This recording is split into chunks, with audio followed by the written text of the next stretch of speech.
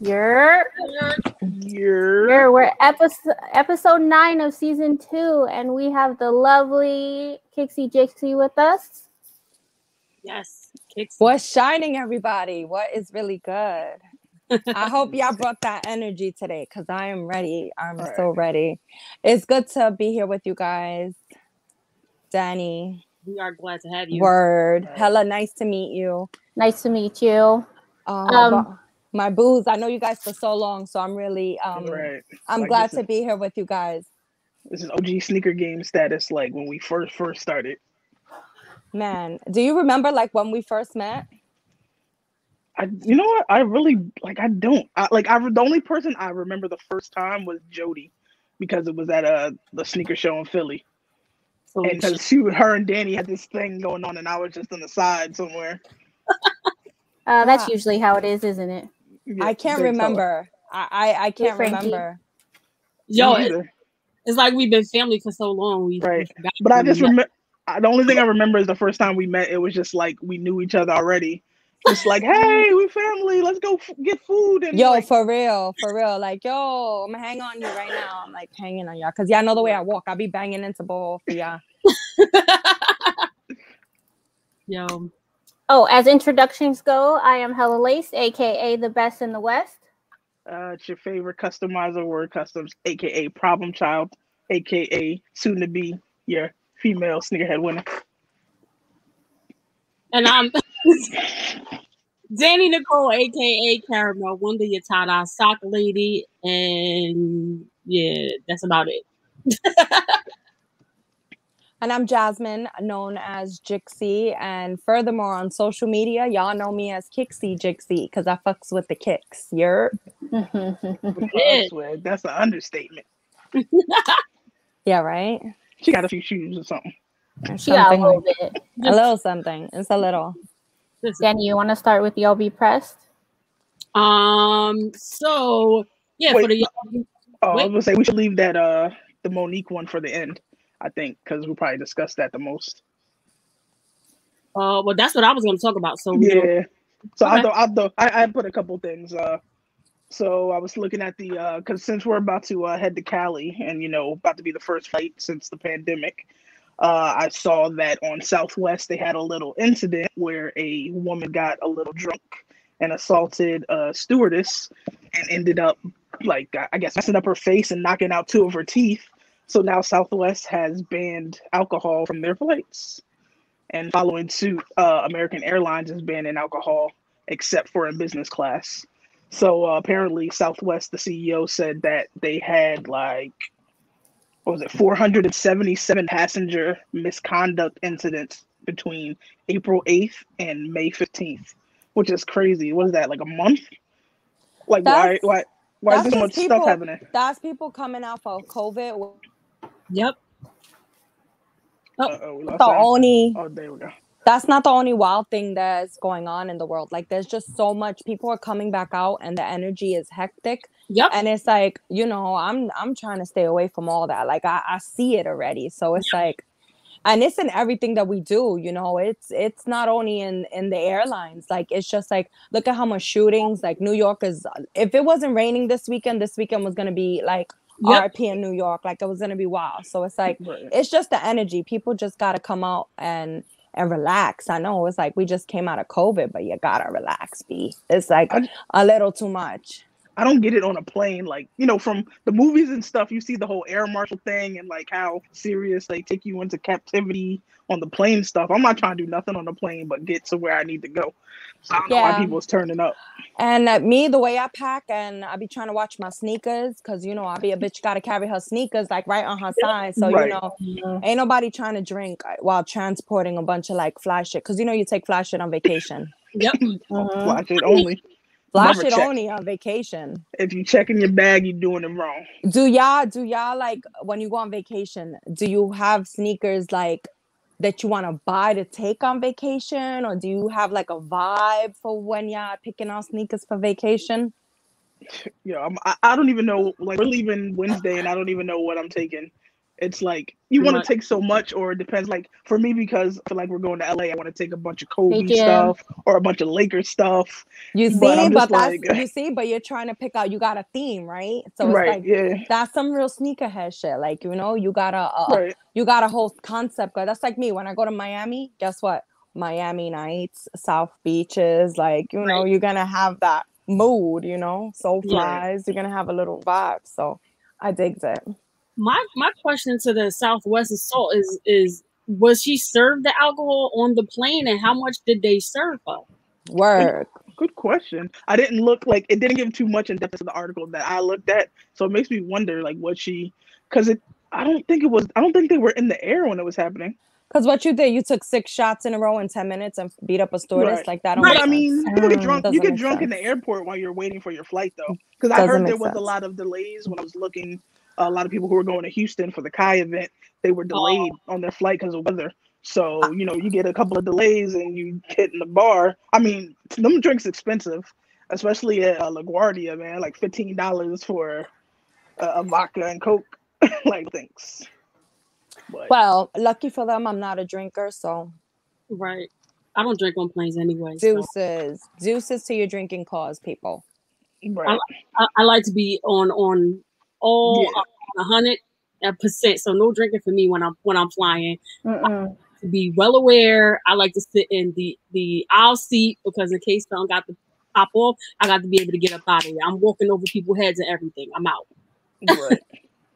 Well, and keeping with that theme of crazy stuff happening, on to Florida, where, you know, Florida's been pretty much open for the most part, in my opinion. I don't even think they knew that there was COVID.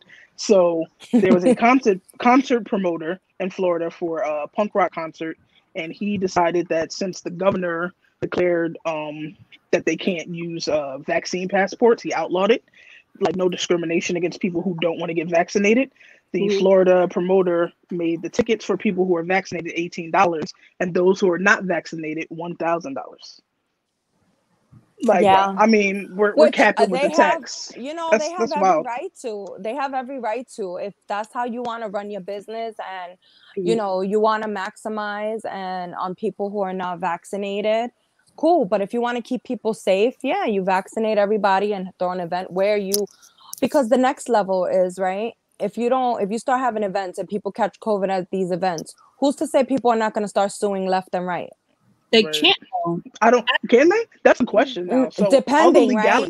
Depending, because if you breeding a playing field of illness, at some point, yeah, you will be responsible for it. If it's like a real deal, like if you go in somewhere and there's a super breakout and the place is known for having illness, yeah, at some point you're gonna be responsible for it. So it's just a matter of time before we go into that next layer of business. Right. So it's like, I would think I won't be going to that concert. Needless to say, I'm not vaccinated yet, so I won't be going there. Since Florida has been pretty much open during the pandemic, during the pandemic, during the height of when COVID was, the transmission rate was elevated, people were going in and out of places during that time, and you didn't hear of like lawsuits. You know what I'm saying? And the vaccine wasn't ramped up yet for everyone to get it. You know what I'm saying? So it's like, how can someone sue a business for contracting COVID when the vaccine isn't FDA approved? So it's for emergency use only. So if the government isn't liable for being sued, for the makers of the vaccine being sued, why are business owners being held liable for being sued? It's not business owners. It's with any disease, not only COVID. If you have any business that is spreading a disease, that becomes a public health concern. Any illness. So make believe it's not COVID. Make believe it's E. coli, salmonella. If you catch salmonella at somebody's business and a lot of people catch it at the same time, you go to a restaurant, everybody gets poisoned with it. They are responsible. These places are responsible for your health. So COVID is just something that hasn't been put into any insurances and anything yet to protect businesses and people, but it will be. It will be soon. So it'll be something. Just treat it like any other disease that you can catch somewhere. You know, it will be. Right. So the hard part is because now with they're lifting restrictions for vaccinated.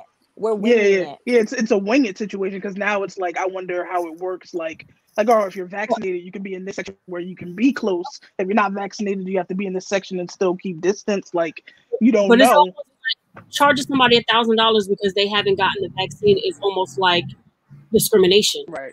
I mean, it is. It's his way to deter. He basically said, but I got something for them. I got something for them. You ready? You ready for what I'm up on? You ready? I'm trans vaccinated. I feel vaccinated. You identify as vaccinated. So therefore I am vaccinated. So you're gonna discriminate against me and I'm a trans vaccinated human? Right. That part. Bruh. It's all, I mean, I predict that it was the hair flip for me because they're gonna lose money. They're gonna start losing money because there's gonna be too many people who aren't vaccinated. That's my rebuttal to that. My rebuttal to that is that if you could change anything, you change gender, race, religion, like the woman in Switzerland, I can't get over her.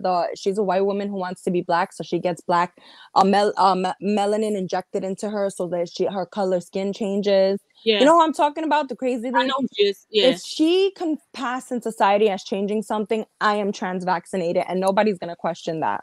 That part. We'll see how this plays out. Dirty said it's kind of a business's right to not serve. Absolutely. Everyone. I mean, it is, but I guess it's something Absolutely. with this. It's like a discrimination. Like, I mean, when you think of, you have the right to not serve, like, oh, it's like the no shoes, no shirt, or, simple stuff that you can, but I don't know. I don't know where we're going to go with that. Well, we're going to go with sneakers is the answer and the cure for all. So within the theme of the COVID, we have Mr. LeBron James, who, I love, but that's on the court.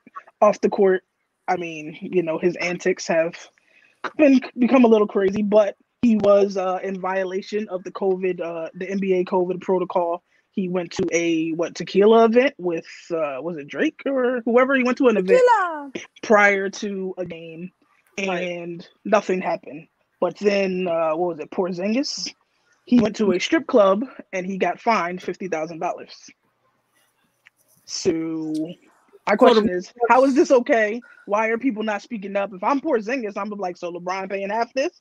Like, I'm not understanding why LeBron gets away with everything. I mean, we know why, but like, how can they just be so public with it? Like, it's like in your face. Like, if I'm a player, like us as the audience, whatever. But as a player, if I'm paying $50K and LeBron ain't paying nothing, we gonna have a problem.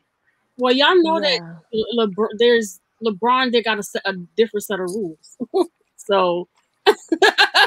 Am I really going to be like, yo, why LeBron don't pay this? No, I really ain't, because I may not be playing in the NBA with the amount of power that man has. Oh, right. His name should just be NBA. It shouldn't even be LeBron. His name should be NBA, because without him, they ain't got no NBA. So on that note, you know why they ain't finding him. Even his own teammate, what's his name? I can't think of his name, but his own Schroeder, is it? Schroeder? Whatever, he was like in violation, and I think he missed a few games because of it. So it was like all these people are getting in trouble, but not LeBron. Again, he is LeBron James. He's LeBron. Ain't nobody gonna tell LeBron nothing. Ain't no teammate gonna tell LeBron nothing, because it's a privilege to play with him. So it's like, it's not even, they're not even going to sit there and even talk greasy against the God. And we shall not speak greasy of the God either. He do what he do. He do what he do. He do what it do. I just need to get some new South beaches in my life. That's all I care about. Right. Facts. I keep missing I missed all the UK drops. South beaches. I'm here for these new South beaches. I need Miami Nights too. I'm salty about Miami Nights because I paid a grip years ago. A grip. It's a grip. Miami Nights were at 2,000 at some point. They was up there. So it's like, to see them now at retail is just. Wait, was that the pair that B More had? Yes. Oh, I'm like, oh, we just had somebody B More. Wait a minute. Here she go. Let me shut the tea away. Let me clean them up. All right. Look at this. This is a grip. Yes. Boom. Take them out. But those I was catching. I remember I bought them for $245. And I bought multiple pairs. I bought me, Jim, I bought all of us pairs. We had that the prices went up for sneakers right after that. Right after that sneaker, that's when sneaker prices started going all the way up. So it's like that year, Bins was still easy to cop, 300, 200, LeBrons, 200, 300. After that sneaker, a little bit more, the shit went crazy after that to what we know today as our sneaker resell culture. Like I literally just got the original pair like last year sometime. So that's how long I was waiting for the price to go down. I know everybody was out there copping all these like beat down pairs for like $400. I can't buy a beat pair of sneakers for $500. It just will never be me. No. Yeah, that's facts. You get a couple wears and then your whole soul explode. No, thank you. No, thank you. Facts. No shade. On to my last topic before we get into Danny's topic. So, you know, we're always talking about Jordan and everybody's always comparing like what he does or doesn't do for the community and what LeBron does do or whatever. But if we recall, Jordan and Jordan Brand made a statement where they said they were going to give out $1 million for the next 10 years to different programming and organizations. And he's holding true to that. It seems that he gave $1 million to elevate the scholarship programs for technology. What do you mean? To Morehouse. Yo, so Jordan does a lot for the streets. Yo, put it like this. The streets, like we know that. Wait, the streets would not even know Roman numerals if it wasn't for Jordans. No cap. Like that's hello. Between that and the Super Bowl. Hello, the streets would not know Roman numerals if it wasn't for Jordans. Jordans are educational. There's a lot you learn off of some J's. Yeah, but I mean, salute to them for giving money to Morehouse. Yeah, it's a great cause. I mean, it's not going to be long before somebody complains about that because Morehouse is an all-male college, so I'm sure there's going to be some problem with that. Maybe, I don't know, but whatever. Salutes he gave to a black college. That's dope. I mean, this is just one college. Right. It's his first one. Right. But you know how it goes.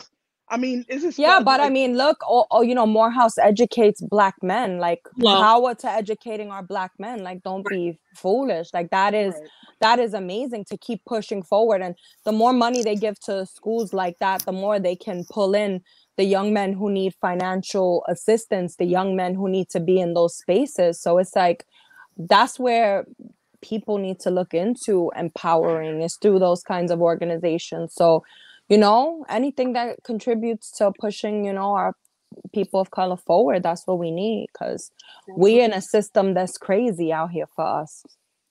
Absolutely. I agree.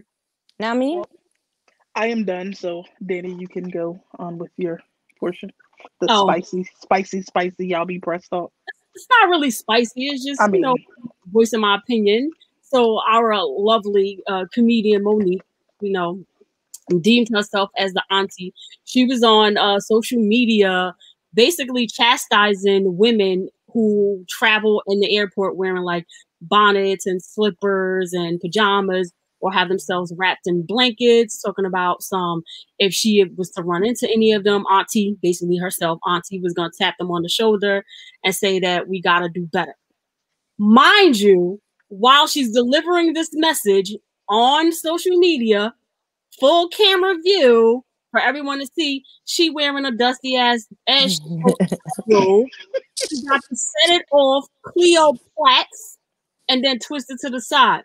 So, auntie, what I want to tell you is I'm going to tap you on your virtual shoulder and I'm going to point out where you're flawed at. Like, who are you to tell people how comfortable or uncomfortable they're going to be traveling? Like, you don't know what these people got going on in their life. If I'm traveling on a 6 a.m. or 3 a.m. or 4 a.m. red-eye flight, I'm not going to be in full beat, red bottom heels, dress and corset that I can't breathe in. Like, are you freaking kidding me? Like, who are you? Like, all this coming from a grown woman that calls her husband daddy. I got questions.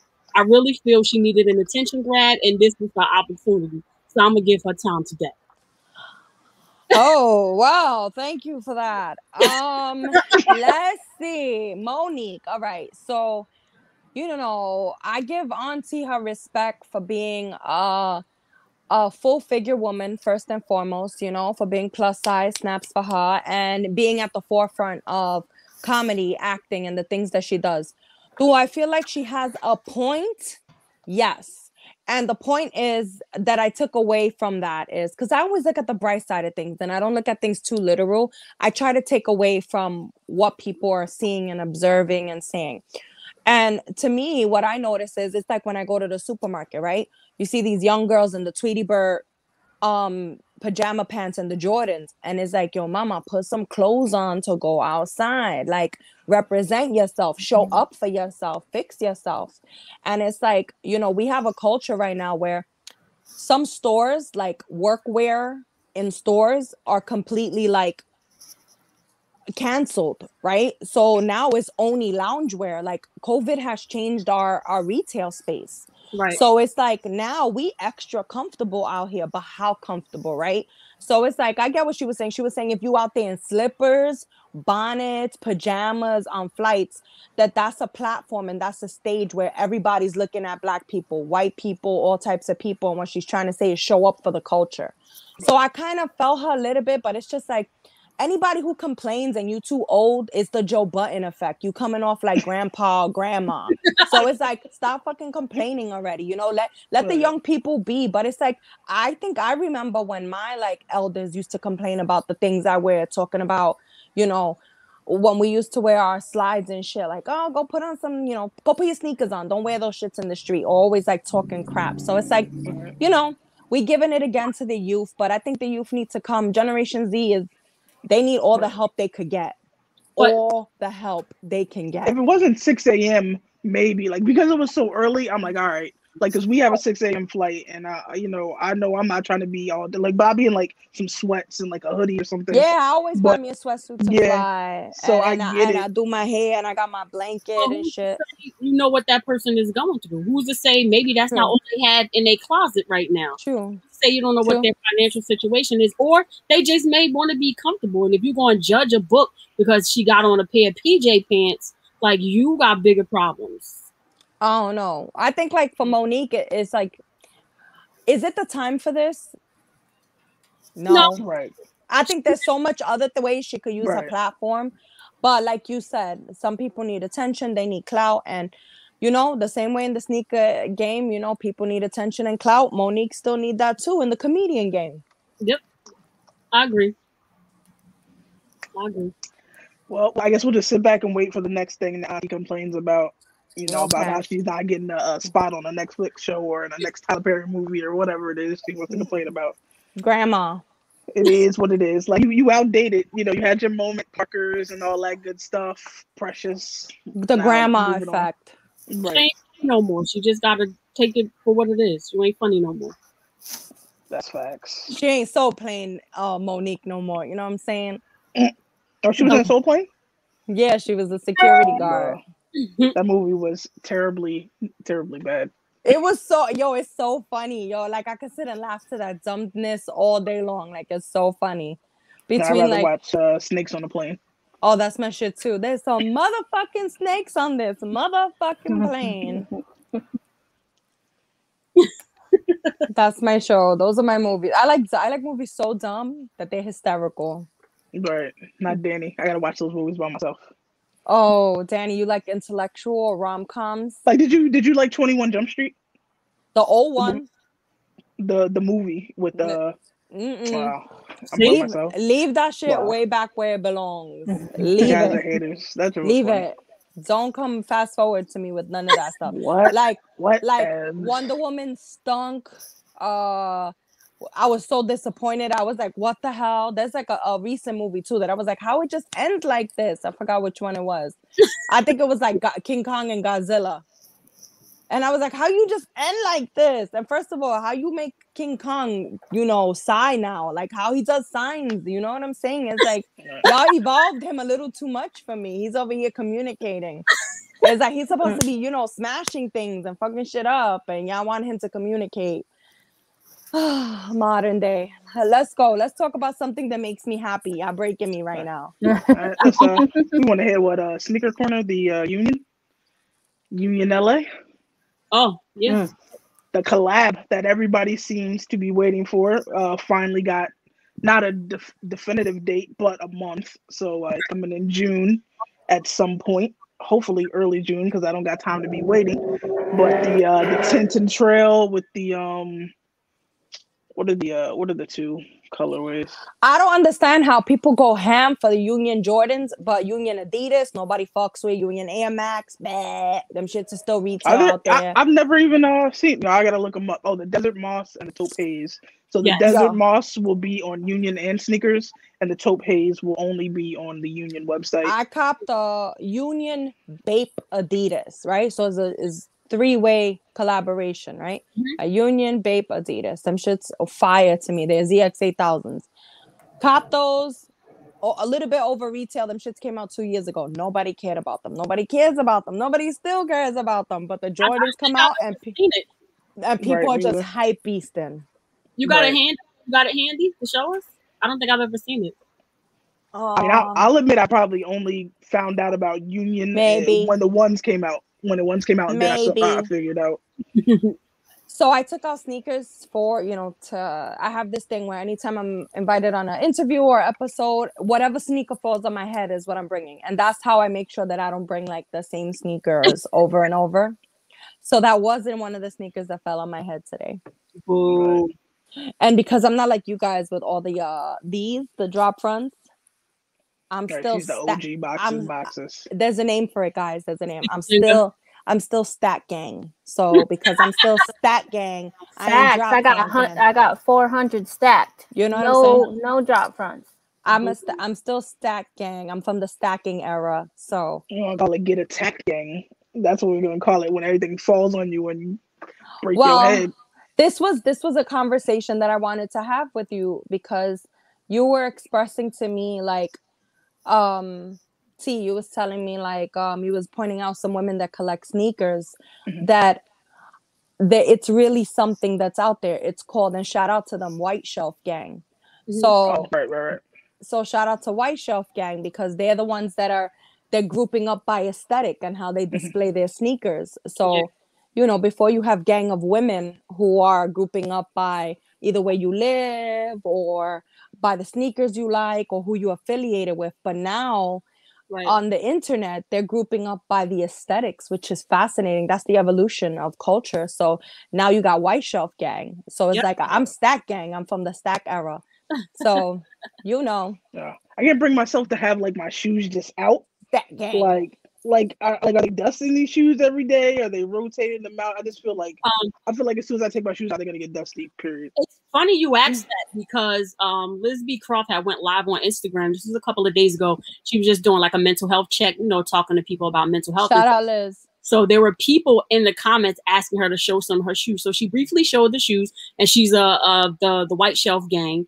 And they were asking her, how does she keep them clean? So she was like, I literally dust my shoes, like every 2 days. She was like, because I'm like, OCD like that. I like to make sure that everything is clean. So I'm pretty sure people who have them set up that way, because they always look really nice and clean when I see them in pictures or when they're on live, they're probably dusting frequently and they probably have some sort of like HEPA filter running in the room. You know what I'm saying? And constantly.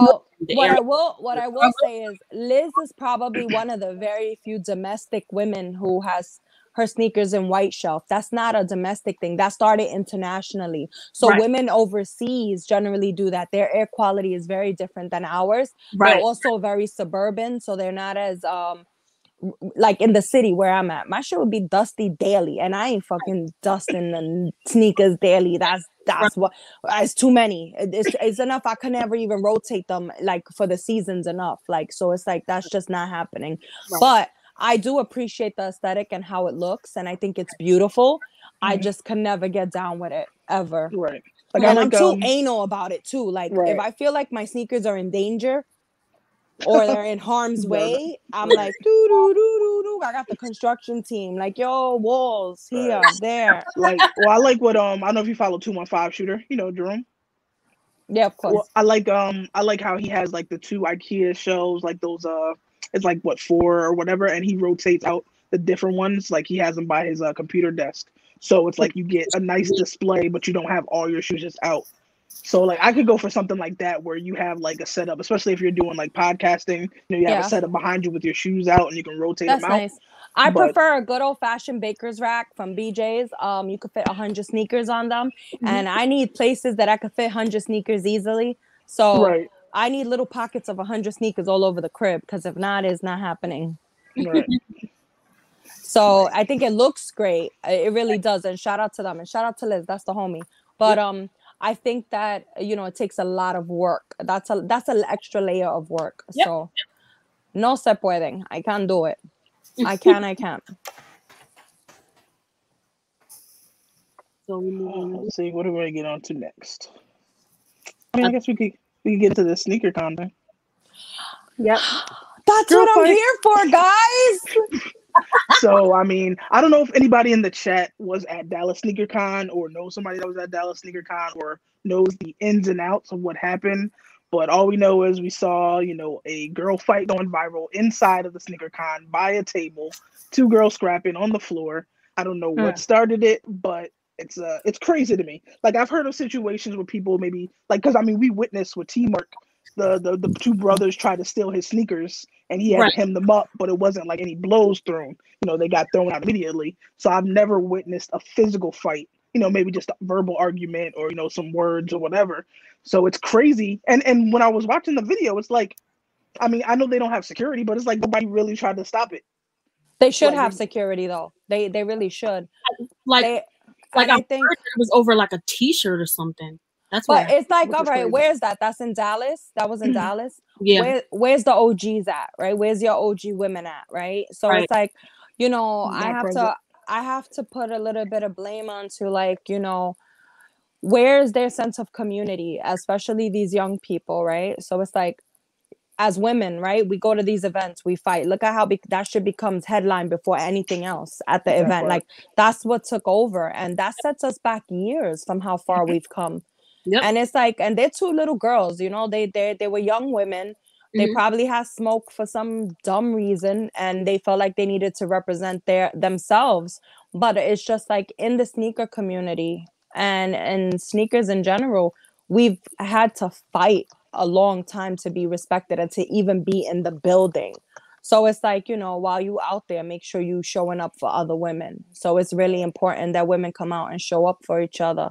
Right. And make sure that they know we pushing this shit forward, because it's like, that's a detriment to me. And it's just like, at this point, what are they really doing, right? At these and like, why are they moving so fast with even having shows right now? Like, they just opened this shit up, and all of a sudden it's like, they wasting time. Texas had been started their restrictions. Oh, I saw minute. And I was mortified. I was like, oh, what y'all doing open so early? It just because of what we went through in New York. So it was like, we went through so much in New York. It was like, I ain't ready to see all that. But, what are these, like, I remember when we used to go to sneaker events, right? It was like, we go see what we find. We cop some shit. We look to see what's new, what's interesting out there. We'd see our friends, we group up, we click, we enjoy ourselves, we take pictures, we celebrate community, we bond over sneakers. Like, that's what it was. Like, the last few events I went to had a lot of YouTubers. And it was just very different. And I didn't see the product. I seen the same shit that people resell all over, but I didn't see the pieces. Right. And I used to go to sneaker shows to find pieces, like rare shit that you couldn't find in stores. And I think that was, that was key. But like, now you have these people, Gucci's up, as you know. But you got people who they out there, they out there for the wrong reasons. But it's like Generation Z, sneakerheads, who's schooling them? Right.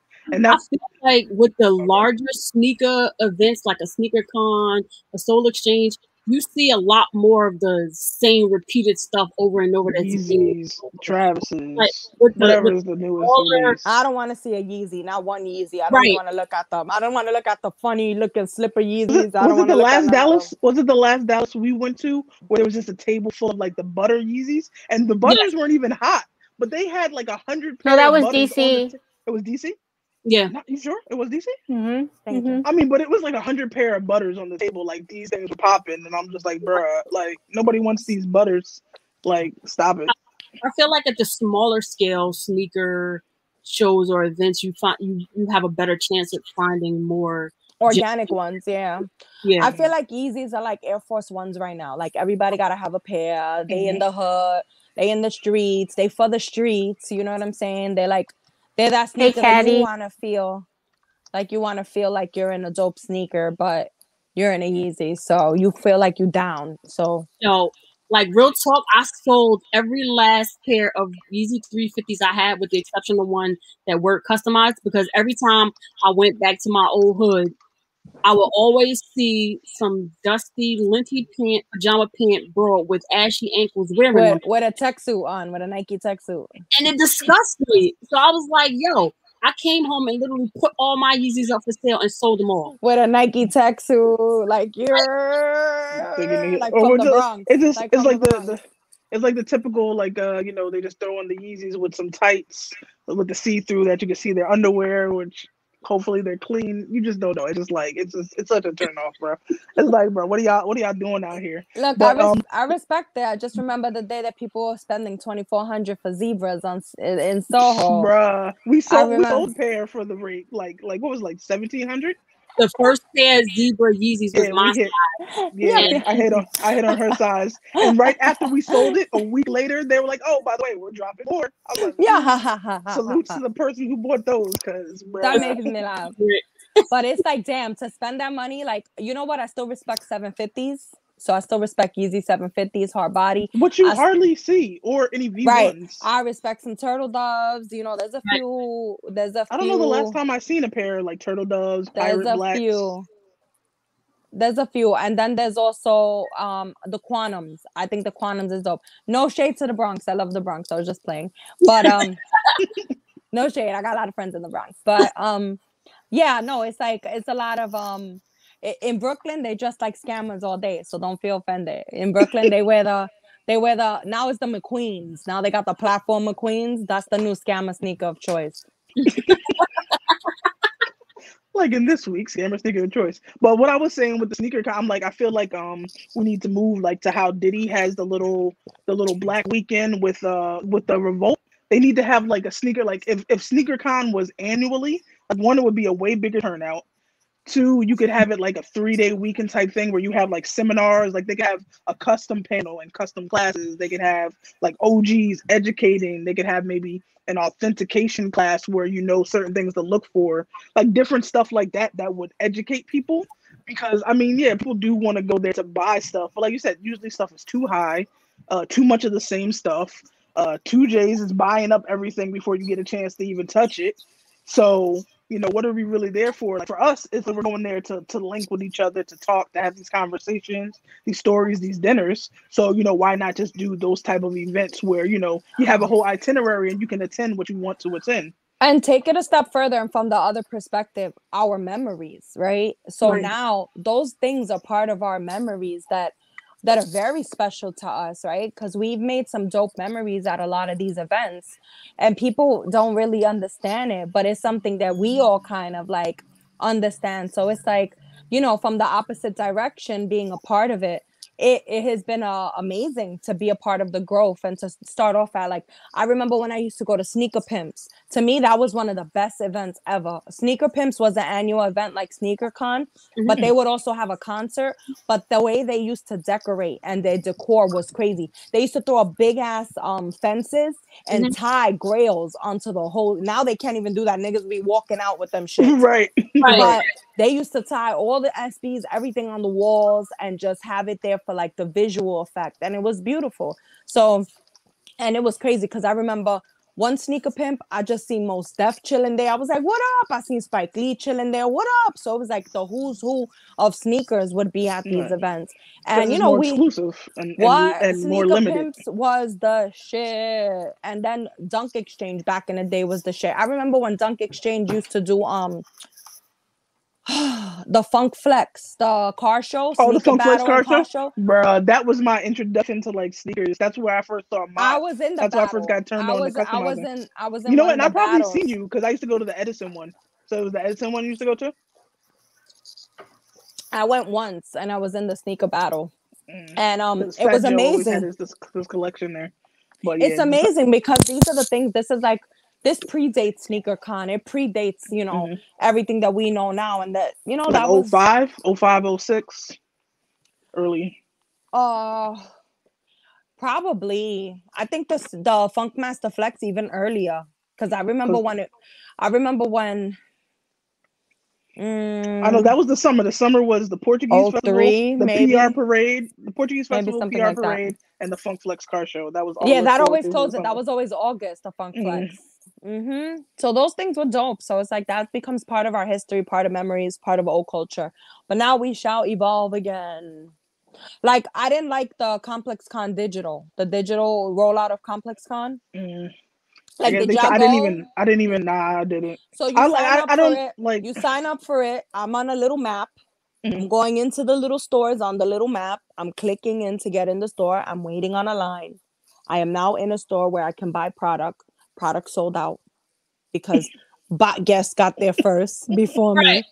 So it's like that was the virtual way of doing ComplexCon. I appreciate it because I tried, but AI will never, especially for sneakers, right? Because for us, it's like it's the smell of the sneaker, it's that experience with a sneaker, looking at it in front of us. Like we all seen sneakers digitally. That shit is not moving us. It gotta be in person. So I didn't think it was as dramatic as it is in person. ComplexCon is way better in person, but I've never been, but I gotta that they tried the AI. They try to go with it, so I appreciate it. Well, I think isn't SneakerCon doing like a virtual thing this weekend or something like that? I think they were doing I don't know if it was this weekend or when, but they were doing a virtual thing. I don't know. I'm not trying to SneakerCon. Even though they're having physical in-person shows, they were doing a virtual one, I guess, because their shows are like kind of far. I guess they can't be in every state because every state's different. But I do know that they have Phoenix in October and they have Cleveland in December. I think I'm gonna try to hit at least one of them. She's taking out. Oh, my bad. I'm taking some AMX. Oh, that didn't fall on your head though. That didn't fall on your head though. Is that Japan? Y'all don't know. You don't know. You're not up on the 350s. So they're paying respect to all Air Max 95. So it's like the old neon. You got the red. These only released in Japan. These last Maxes that I took out, but that ain't fall on your head though. What? That didn't fall on your head.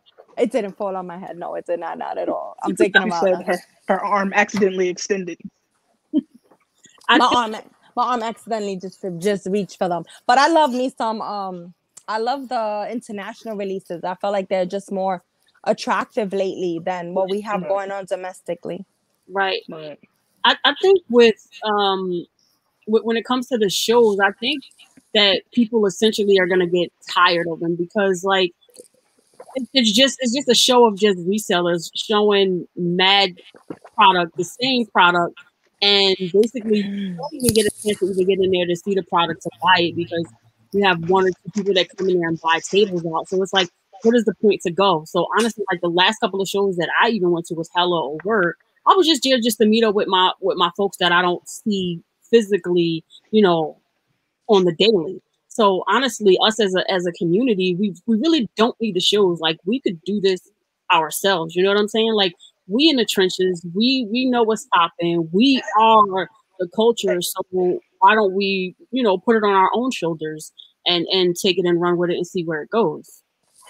Well, we always need the extracurricular. I think it's going to change due to COVID, where it just hasn't changed yet. I think they're really trying to still make their money, but we will see. Like I have no idea where it's going to go. I mean, it is possibilities, everything, but.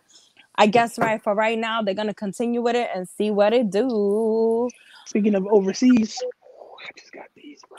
Oh. Yo, these are so clean. Like, shout out to the homie Stay Puff. I made some Nike ID, the Dunks, and we both had this Crayola, what the concept, and I got through. Stay with that fire, that overseas fire. Fire for $1. I hit on the both pair that I wanted to combine and swap it out to do a what the. So, I hit him up immediately. Like, I would send him the second pair. And he was like, oh, how much I have to send you? I was like, don't worry about it. Like, he's a guy, like, Danny asked him about his lights for the TV, and next thing we know, a package shows up with like 5 packs of lights for the TV. Like he's just like a good dude like that. So he sent me these for the dunks, and because he had 2 pair, and these are like super dope. There's a women's pair, there's another pair. Like I'm trying to find it, but I can't find it. But these are amazing.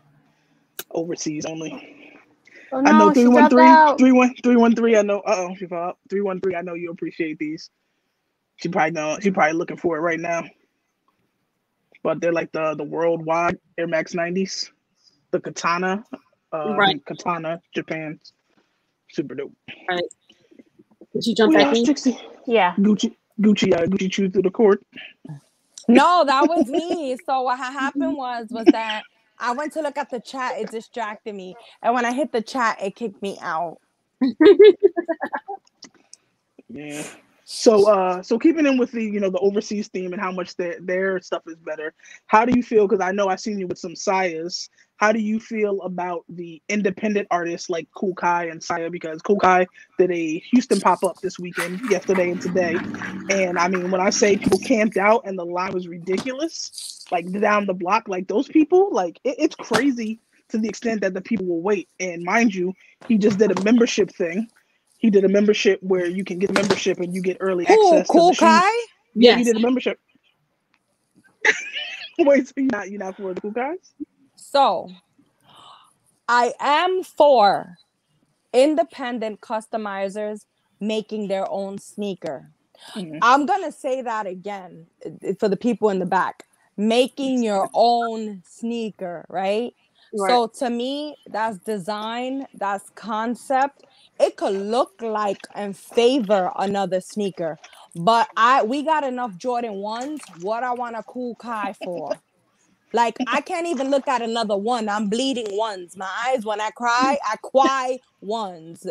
Crying ones, literally. Like, I can't anymore. If I'm not mistaken, because he linked with SIA, he's working on his own, but that's a little bit of a longer process. With SIA, right? So with FBCC, if y'all been rocking with, those are fire. But FBCC, right? Before was SIA Collective, FBCC was showing you how to customize your own sneakers, right? Mm-hmm.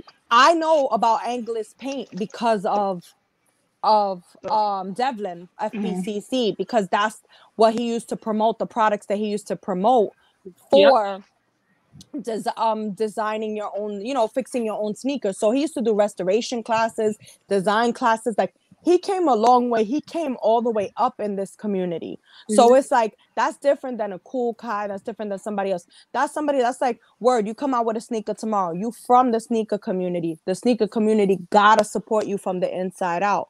So it's like, I'm not gonna sit here and I don't need another aesthetic that looks like Jordan 1. So to me, the Kool Kiy, what I do respect is that the colorways are definitely something that Nike doesn't do, right? They put yellows in their high tops. They put these colors that teals. They put these color combinations that don't really exist in Nike colorway. I appreciate that. But am I going to sit here and wait on a line for it? You smoking. That's to show you how many friends he got, because the friends fuck with him. But I think the quality, they say the quality. So I can appreciate, because I'm pretty sure anybody can make better quality ones than Nike at the moment. I needed those, bro. I needed those. When you talk about SIAs, in the night, I hear the 808 and Heartbreaks. I'm so mad. Story ever told. Somewhere far along this road, he lost his soul. Right. To a woman so heartless. Like, first of all, the theme, the concept is amazing, right? This is how you really, the suit pattern. This is how you really, like, and I love the idea. Like, to me, this is always too close to a Nike check, though. Right. But to me, the meaning of it, culture vulture, meaning that the sneaker brands took from the culture, like what the sneaker means itself is just something that's beautiful. But I think, to me, like, this is the SIA piece of pieces, right? So. To me, what I love about SIA is you got the Newports too, right? Yeah, went in with that. I'm can't speak about it. It's a trust the process thing. So, women's concepts.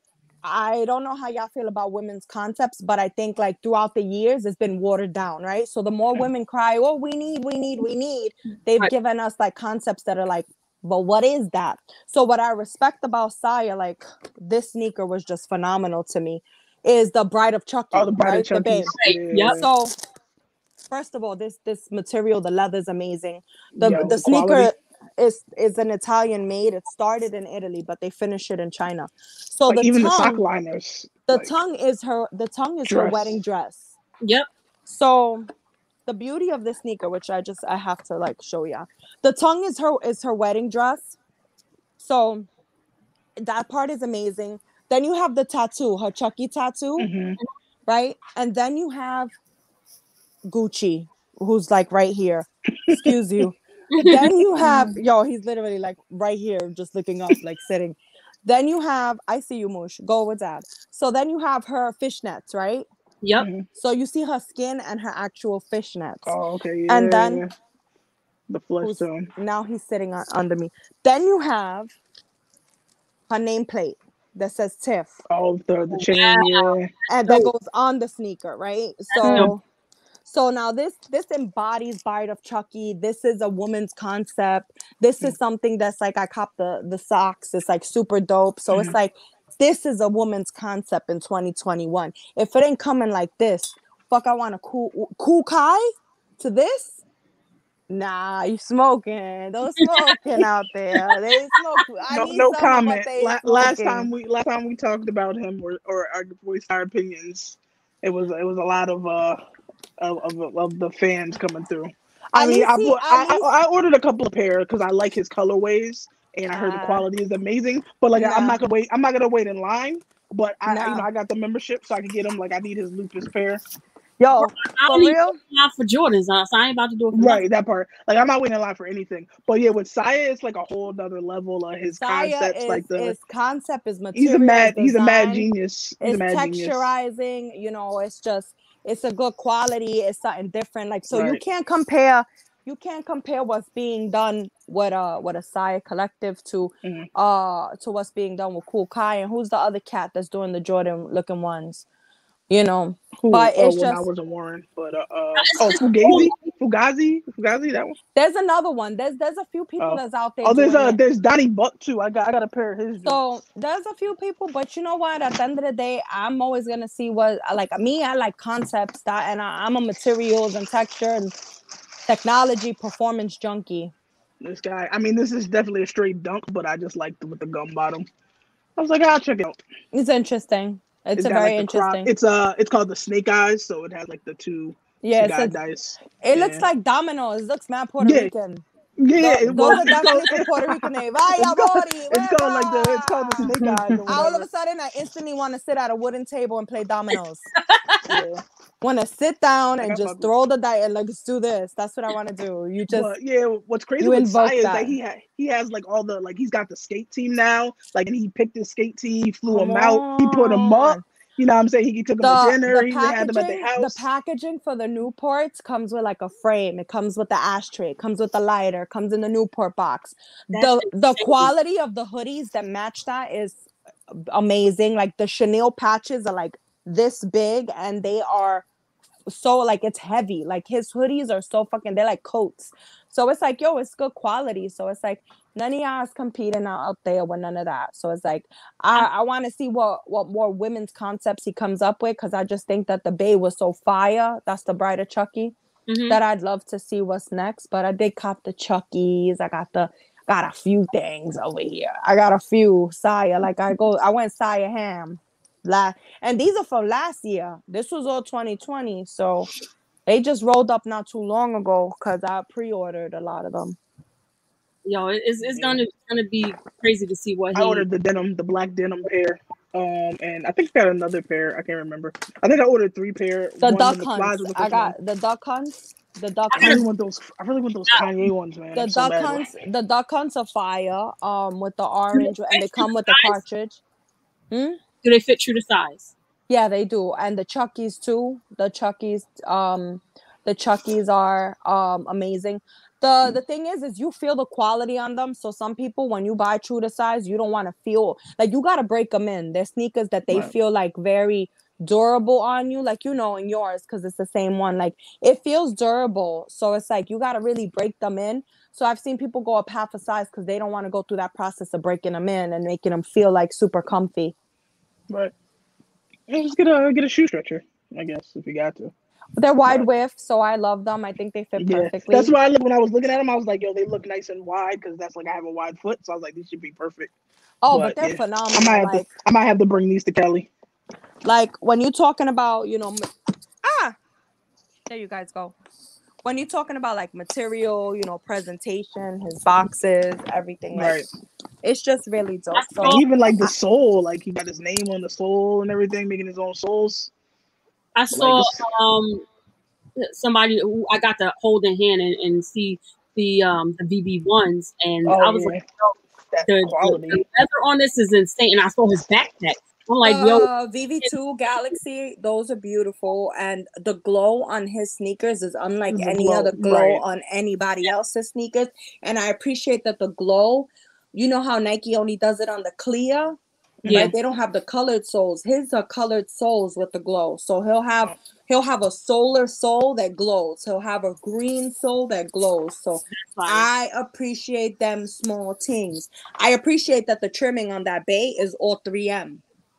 So that I didn't even point out, but that whole sneaker is 3M. So when you actually he go crazy with the 3M, the glow, like come on, don't talk to me about no Kool Kiy. Those color changing, like the syphilis dunks were dope, but what he's doing with the dunks, don't talk to me about no Kool Kiy.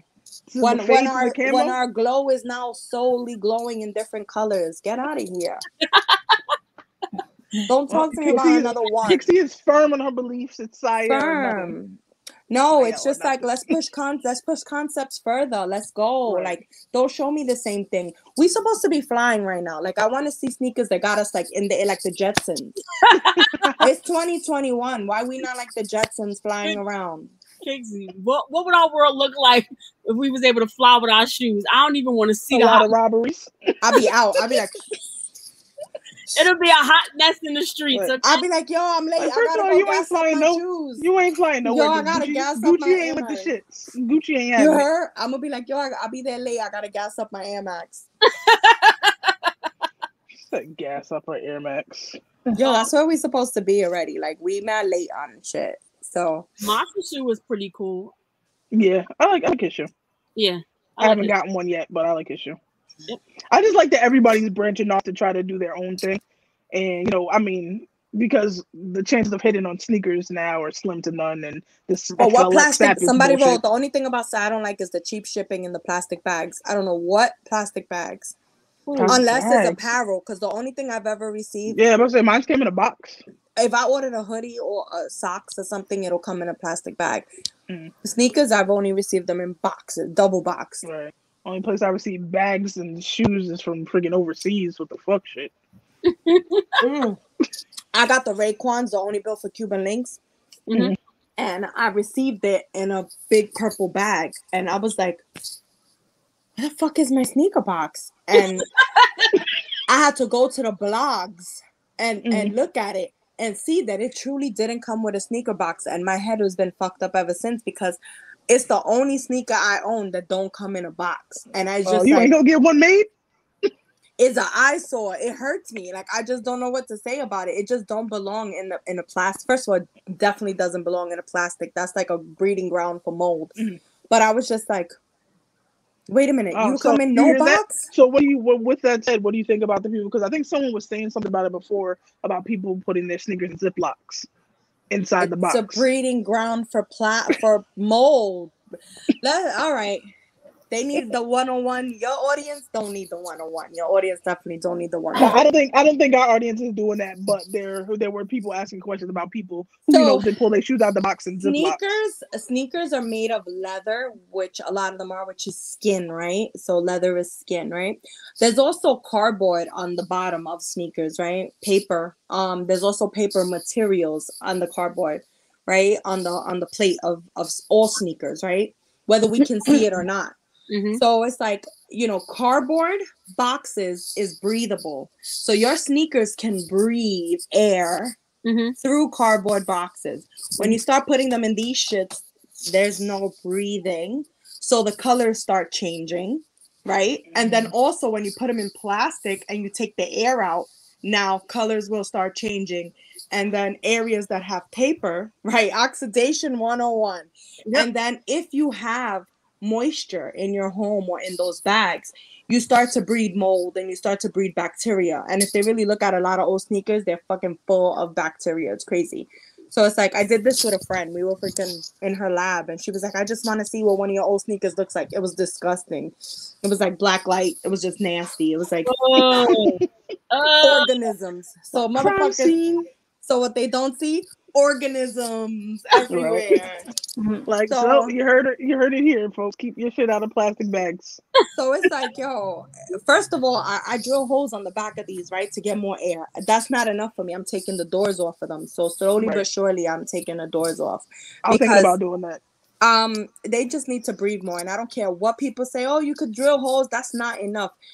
The whole cardboard box is breathable. So you can't sit here and tell me that that's enough. It's just not. And also, like polyurethane, it when it heats up, like if your apartment is very warm or your house is very warm, it's not temperature room controlled. This lets off or not an odor, but it kind of puts something in the air when it's heated. Right. So if you Google really good about the actual material, you'll see there's a lot that is like, it's not worth having your whole crib lined in them. When what sneaker was it? I think I had a white, like a leather dunk wedge. Mm-hmm. Amazing. It's one of Nike's most amazing white leathers. Because last year, 2020, their white leathers were garbage.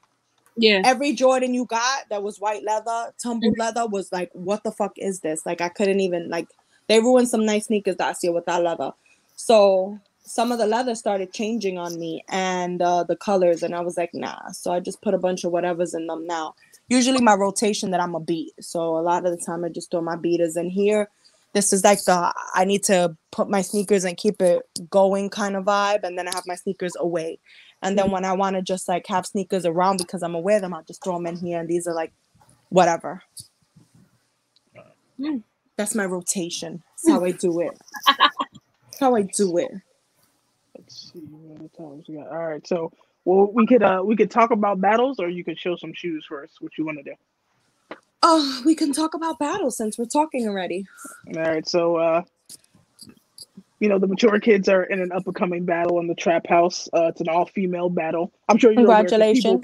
People were nominating you to battle. But what are your feelings on, the sneaker battles going on in general? Female battles, unisex battles, judges, audience, all that good stuff. Battles are definitely essential to culture, right? So it's like there's sports that we mimic our sneaker game off of, right? And then collecting sneakers to me is a sport. So battling is one of the ways to participate in the true raw culture of sneakers. So I always feel like battling is necessary, having a level of arrogance about your collection, patriotic about your collection, right? Like you fuck with your shit, right? That's really where you show that. Do I believe you need all women battles to push women's culture forward? No. So I think that for me, like personally, like it's just me. I like to battle men because I never thought that battling women is fair. Because and it's not because I murder them, but it's because I wear a men's size of sneakers. So it's not fair for me to battle somebody who's not been able to buy the sneakers that I can fit. So it's like, why would I want to sit here and battle somebody who doesn't have half of the collaborations that I have because I'm able to indulge in men's sneakers? So it's like, when you have that size differentiation in foot already, you already at a lower pace because you don't have the collection or the product to really put out there. There's some great pieces for women, but it's not as much as men. So then when it comes up to men... So what I'm hearing is I'm going to win the battle, is what I'm hearing. No, because you know what? Sometimes, like for me, like I've won battles with a cheap sneaker, a $75 sneaker, because people have never seen the sneaker or it hasn't been around. Battles is just something that you pick and choose wisely. Like you got to always pick like that banger, So it's like I love battles. I think that there should be more unisex battles. I don't think that all female battles is like, I think it's great to see it, but I think we have enough stuff that pits us against each other in the culture. I think it should be inclusive, not exclusive, right? So inclusive means we do things with men and women together. Exclusive means you're only doing exclusive women stuff, which I think we went through a point in the women's culture where we had nothing. Now they started including us in it, right? And doing exclusive stuff for women, right? Your own stuff. But now we're at a point where everything should be merged and inclusive. So we shouldn't be singling out women's products, singling out women's battles, singling out. So like this whole women's thing, not my cup of tea. I think what it is that a lot of women are afraid to come forward and battle against the men. Like I'll battle a man any given day of the week. I don't have a problem with it. But some of the other women in the culture, like if they see that they're going up against a man, then they don't want to do it. They rather go against another female. And I think it might be because some of the women, I'm a size 5.5 wide, and I recently battled on Who Has the Heat with 410 B more, and you know he's able to get shoes that I can't, and his shoes is not the same quality that I get on the GS shoe. So I think that might be where they get a little scared when it comes to, or apprehensive, should I say, when it comes to battling the men. Like me, I don't care. I'm gonna just show my shoes because I love the fun of the culture, money involved or not. You know what I'm saying? I don't think that men are, I don't think they're scared per se. I don't want to say that they're scared. I just think like when it comes up to certain women, like they don't want to get smoked by a female, right? So it's like you don't want to be that dude to be known as smoked by a female. But I did win in a battle against a male, and he was like, if I was gonna lose to anybody, it's you. I'm alright with it because and he was just like and I'm like, yo, yes, your shit was fire, but I came like a ringer. I came through. I know what I was dealing with. So it was like, you know, it's strategic, you know, and shout out to the women who could come through strategic. You know what I'm saying? It's like it's a talent to be able to like say, this one, that one, this one is gonna smoke somebody, you know? Because I've seen people show up to battles with, to battles with some regular GS 14s and some shit that you're just like, oh, those are cute. Those are and cute. that was my thing. I was saying like I don't know if I had offended people, but like back when I first started watching Who Has the Heat, I'm just like, yo, you can't enter a battle with like regular shit. Like you can, but for me, when I think about a battle, it's like, you know, your collection is, you know, you're ready for anything that's thrown at you. And if you are a person who just has GRs, I don't know that you can compete in every aspect. But that's another thing too, right? The audience. That's another thing too. It's just like, all right, when you're actually doing a battle, right? What are the categories, the tiers, or the layers, right? Because I'm not gonna sit here and battle next to one of my youngins whose favorite pair of sneakers is like a Jubilee, who just got into this. No, and no shade to them. No shade, but it's just funny. You know like, what? When I think about the culture, right, and I think about like people who gatekeep, people who really be like, yo, we're gonna criticize everything the new generation has. Or when I look at that, and it's like, I'm not even gonna touch that one. we're the super seniors, right? So we're the super seniors in the culture, and then you got your freshmen, right? Yeah. But if you don't take the freshmen under the wing, then they just gonna be loose cannons out there, right? And they never gonna learn. And then we're gonna continue to complain about the culture going to shit because we didn't take the responsibility of teaching the youngins, which I take that very seriously. I take it to heart. I teach all my ladies, you know, what it is, what time it is in the sneaker culture. Don't play yourself. You know what I'm saying? Collect your shit and keep it flowing. Right. And now that we are in a different landscape, it's just like things are changing. I don't know if you guys feel it. Do you feel it now, the transition that we're in, like online? Do you feel an online transition of community, culture, people? You know, you see a lot of new faces, you see a lot of new things being done. We're in a very transitional time in the sneaker culture, you know, because I work behind the scenes, and then I'm also in the community. So behind the scenes, you know, there's new thought going into campaigns, commercials, product. There's new ideas. There's new brands that are coming to the forefront. Look how far New Balance has come. Yo, you know, from being all the way in the back to being high in the street, right? Taking off. So it's like there's so many different moving pieces, and what was once lame is now hot, and look at where Asics is, and Asics, Ronnie had Asics jumping, and Asics right now is like meow. So it's like it's not one of the more popular pieces in the culture. So it's like, which is surprising. So it's like we're going through a lot of change. So you know, the one thing is like men are allies. And they should be pushing the message and the voice for women forward. But I don't think it should be by creating exclusive spaces for women, because we need to be inclusive, you know, and the younger generation is like freshmen, right? When they come into school, they don't automatically start hollering at the boys. They grew up with the girls and they do their thing. But I think it's more of, we have to embrace the youngins, teach them a little, bring them in so that, number one, they're not fighting at SneakerCon. Number two, they're not engaging exclusively with just women. You know, they get to communicate with men, and we get to all sit at the table and kind of just be one and be united. So I think we have a little bit of work to come through, but it's a transitional time right now. Right. Yeah, I mean, we were like kind of when we had you know, the guys on Dre Jungles and Young Tay, we had them on talking about kind of like the new class, like old school, new school. And I do feel like a lot of the older heads are stuck in their ways. I mean, how you said it was perfect. It seemed like when I said it, it became a whole thing. But that's all I was saying. Like, you know, gatekeeping is not going to be the way. Like, how can you expect somebody to, you know, not be this newbie without, you know, embracing them and taking under your wing? If you're going to complain about a newbie without being a mentor first, that's a problem, because, you know, I mentor so many young women. I just shot a whole campaign, a whole project with a young girl, 21 years old.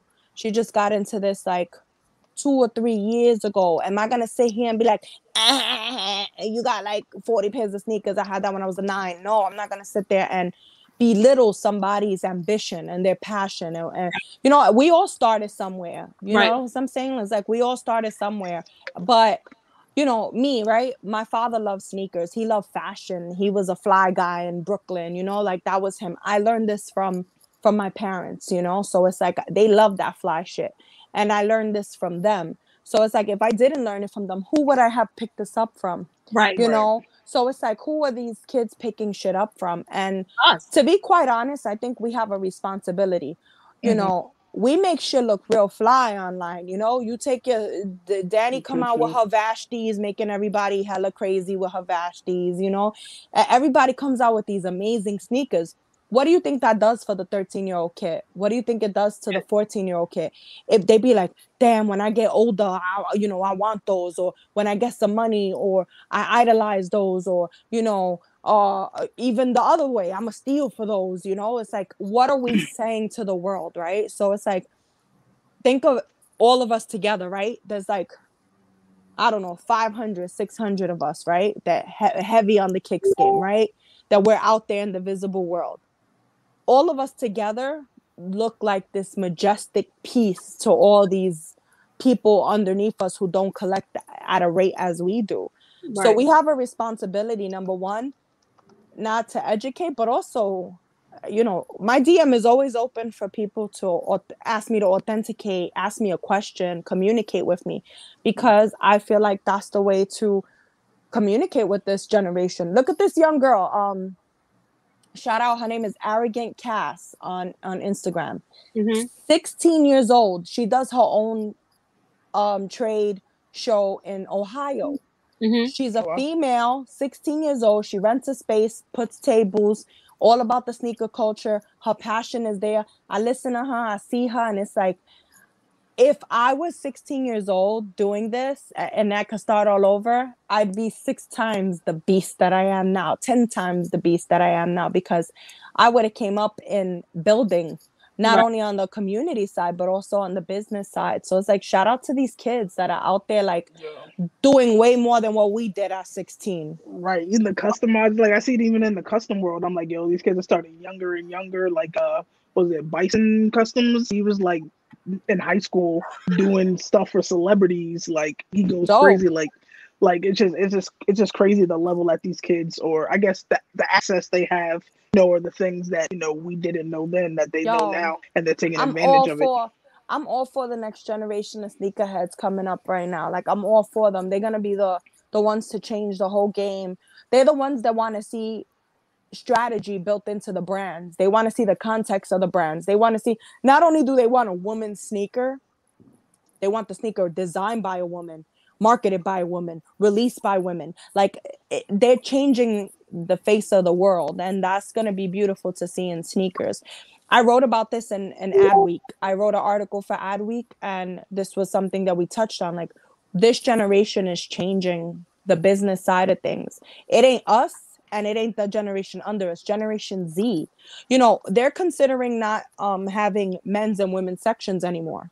Right? They would do sections by kind of like styles, right? And just get away with men and women. That was just segregation that was created in society. It was never needed, right? So the gender was never needed. We never needed to identify by men and women. That was something that the government wanted us to identify as, right? These kids are non-binary. They are not he or she anymore. So it's like they are changing the way retailers speak to them. And that's why you're seeing a lot of stuff that's like either gender neutral, gender fluid. Yeah, that shit messed me up. I was on Old Navy the other day, and I'm like, yo, where are all the clothes? And I'm like, oh, in the gender neutral section here, I guess. Like, oh, okay.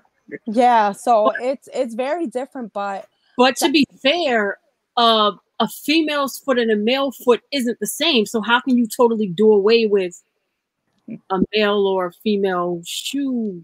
Do they design shoes for women now? Like, real talk? No, they give us colorways. Unless they do a woman exclusive release, because I know. And the women's exclusive release are not women's models. They're not women's silhouettes. They're still a men's sneaker. They're different. They're cut different. My women's sneakers are cut different than my men's sneakers. So they want you to think that they have a different mold. If you're talking about a Jordan or a Nike, there is no different mold unless the sneaker box itself. Like, for example, SB, right? You got Nike SB, and then you got Nike SB CMFT, right? You got the comfort ones, right? The only difference is the comfort ones are a different make, right? But when it's a Jordan 3 women and a Jordan 3 men, that Jordan 3 women is still a male design sneaker. There is no technology change for the women. They're all male design sneakers. I will say my the cut doesn't mean that they made the sneaker for a woman. Right. So why is the cut different? What is it? What are they changing that makes it more? This is a woman's design sneaker. What that means is that this sneaker was designed and performance tested by women, right? When you have, this is a man's sneaker in a woman's colorway cut for women, not performance tested by women. It's still a man's sneaker.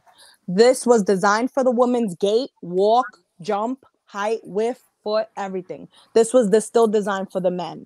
Just changed our colors. So just. What cut is that on the shoe? Because there's a difference in the way that it wears. It feels different. All it is just a narrowing of the actual for women and narrowing of your ankle, because a men's ankle, when you have a men's sneaker, your ankle circumference, these are like 9 to 10 inches. And then on the women's one is like 6 to 8, something like that for the circumference, right? The rim of the sneaker. So they do change a few things, but does that mean that it's a true sneaker that was made, right? A Reebok Freestyle High, made for women, right? That was an aerobic sneaker that was tried and tested for women. So, and I think that's something that this generation, they be like, we want more women's sneakers. We want more women's sneakers. I'm like, I haven't seen one come through yet. Like, you want more? We haven't had one, because one has not been presented, a true one that's made for women. So it's like, what is going to enhance the performance, like for the WNBA players, right? Sneakers made for women, good sneakers can enhance the game, right? Just like good sneakers for men can enhance the men. Game. Yeah. Then why do they make women's shoes all the way to 14.5? Is it a women's shoe, or was it a male silhouette that they call women's colorway? That's the question, right? So it's like, The question is, and it's like extended sizes, right? Extended sizes on GS. It's still a GS sneaker, right? Right. So, and I don't think the audience understands what I'm saying. So yeah, I was just gonna say, because NBS is talking, she's saying that the shoe is a male silhouette marketed towards women, and it's just narrow in certain areas. That's all she's saying. Right. So, but then you have sneakers like this is a Jordan, right? So this is a Jordan. It's a woman's Air Latitude 720, right? So this is a sneaker that Jordan introduced just for women, right? These are not men's sizes. They never made them for men. Right. Now, the technology of this sneaker is the Air Max 720 bubble. Right. Right. Then you see they took inspiration from the 8. Right. Then you see the neck, Huarache raids. So you see they got inspirations everywhere to have a sneaker that's like super functional, right? Really holds the ankle, really has stability across it, really has bounce for game, right? Then this is the only Jordan ever to have a Swarovski hand tag. The whole interior of this sneaker is Swarovski. Right. So this is a woman's sneaker that is made just for women, meaning that this design was for a woman, right? From woman from beginning to end. Right. So when you looked at this sneaker, when they designed it, they said, hey, you know what? We are going to give them something for their walk, for their gait, for their stretch, right? Something for their game, right? Something for their ankles, something that's supportive, right? Something that supports a way a woman walks. But when you have these male sneakers, right, in women's colorways, so I'm gonna pull these babies out again. So when you have this sneaker, right, made for a woman, right, this is a Jordan 3. When they made the Jordan 3, it was made for the way men walk, the way men jump, the way men play. More importantly, this was for Michael Jordan's foot. Right. So this sneaker, all Jordans that he played in, actually, and even till date, still has a shape that is, Jordan was very pigeon-toed, so that's why a lot of Jordans really like curve in heavy. And he also had a very narrow foot. You know how many people be like, oh, my pinky toes hurting those. Those Jordans don't fit me. My pinky toes hurt. You know? You got pinky toe problems, girl. I feel you in the pinky toe. So it's like, you know, a lot of people say that because they're not made for our women's stuff. Or how many women have burns on their ankles, right? On the back or the sides.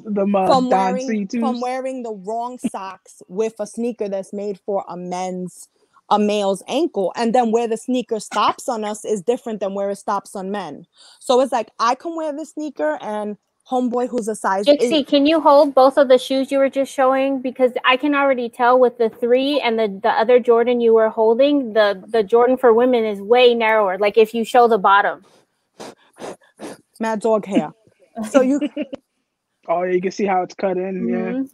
So you can already see, right? So you can see the center gets narrower too for us, right? So it's like, it's a big difference in the actual sneaker, but the same size. So it's like, it's very interesting how you have, you know, how you have these sneakers that are just completely 2 different sneakers, but it's the marketing behind it, right? Right. They're going to tell you new women's exclusive, but is it really a women's exclusive, right? Nope. So when you have women's exclusives, is there such a thing these days, men's and women's? This is women's. Right. Made for a woman. Yep. Right? So this is, to answer that question, this is made for a woman, right? Right. So when we say everything is unisex, that's great, right? For it to be unisex. Who was the intended design for? Because we don't jump the same. We don't play ball the same. We don't. That's like a sneaker for Zion Williams going on a swing cash. Right. It ain't gonna work. That sneaker's gonna weigh her down because he needs a big sneaker. He needs a big boy material that's gonna hold his foot. So it's right. So it's like, that's the simplest way to explain it. It's like women have different needs, and you know, we need them fulfilled in more ways than one. Shoe. That's another show. It's a whole nother show. Yeah, I think Jixie's point too is that it's very rare to see a shoe that's made and designed specifically for a woman's foot. Right. Like the first women's design sneaker was the it was the Reebok Freestyle High, right? Yeah. So the 5411s, that's the first sneaker in history that they said, hey, we're gonna make a sneaker just for women, meaning that it was meant for what women do in sneakers. So I took these out at the request of Miss Wood. I love those pair, bro. So Colette Forever, shout out. So this sneaker was made for women to do aerobics. This sneaker was meant for the craze in the 80s, which was the craze that you needed to. So you needed to strap your ankles, right? So you need a real ankle support to do all the moves, right? So you got to think of you got to think of Flashdance. That's my whole childhood. My grandma only wore a white pair, all white pair. Mine too. She loved these to go to work. So it's like this became a very multifaceted sneaker, but somebody said those Air Max with crystals are women's. They are a men's design that are made in a women's color. For you could bedazzle anything and call it a women's shoe. Yeah. Right. So this sneaker was the only one that was made for truly, like at the time, for women. We have a lot more now. It's not to say we don't. Like when you talk about the Nike, like when you're talking about like Nike, right? Mm-hmm. Nike running really focuses on women, but to us that's not hype. So when you're talking about like a Pegasus is a superior sneaker. That's a really great sneaker in terms of technology. There's two different cultures out there, right? You got the people that really fuck with hype and what's popular, and you got people that really fuck with technology and design, right? So you got people that really like love them some Pegasus, they love them some Diodoras, like they love Brooks, they love all birds, they love Clearwater, they like Clearweather, they like all these brands, they Hoka, they like these brands, Mizuno, you're like, huh? What? I don't really rock that, but that's the whole culture of people who collect those pieces too. So that's like, I really love Diodora N9000s. Those go on. Oh, I'm back. Yeah. Those shout out to Matt for the win, for bringing Diodoras back to the forefront for the people. Those go on my top. So, I got these. Bae got these for me for, I think it was like Christmas or something. So these are the 24 Pilates collaboration. Oh, is that velvet? What is that, velvet? Look at that. It's velvet with 3M lace. That's so beautiful. It's a lace that's satin lace that's 3M. And I like the hardware on it. Where is it? So I really like all the hardware on it. It's like super fly. But the leather on these is stupid. But these are men's, and then it got, of course, gum bottom makes everything better. Better. It comes in like the most amazing velvet dust bag. This is what I mean about other brands like and the box Saucony and all of these. The box is like a lace. Extras. It's like a black camel lace. It's beautiful too. So it's like I probably retailed for like 200, Jixie. I think this one was like 225 if I'm not mistaken, or 250. You got all that extra on there. Yeah, and these were like made in Italy, so it like truly says where it was. I haven't even worn these yet because these are winter color and a winter material, so I'll definitely never wear these in the summer. So, but these are adamant about her seasonal shoes. I am adamant. I need breathable. So, but anyway, these go away. But the color is beautiful. I think just so much is beautiful about these. But this is something that they sold out, but nobody gave a fuck about them. Everybody was just like, what is that? Who is that? We don't wear that. I feel like it's like a select underground of people who fuck with like Diodora, Sauconys, like all that type of stuff. Yeah, shout out to Diodora official, like those Shreks, I love those Shreks. And the panda, the pandas, I was second place in a battle with those pandas. They're just beautiful to look at like in person, but Diodora N9000, super comfortable. I mean, one of the most comfortable sneakers I own, but always the quality that goes into them. Yeah. Like, it's always amazing. Like, that's why the Raekwons are only built for Cuban links. And I took out another pair too. Like, I just fuck with all those other brands. Always give you a better presentation, better quality shoe than you'll ever get with Jordan brand. Yeah, like so I took out my Raekwon, so signed by Raekwon. Yep. So I know, but like, yo, when you look at just like what goes into these sneakers, right? So these are the only built for, this is the purple tapes. Mm-hmm. So you have, of course, the Raekwon parental advisory. Then you got the whole track list in the sole. So you have, this is side 2, right? So it says 2 on the back, and then the other sneaker says 1. Mm-hmm. So it's just like the ideas, and then it has the 1995 for the year it came out. Then it's like purple, like the tape, and then for the release, they actually had a concert. So I still have like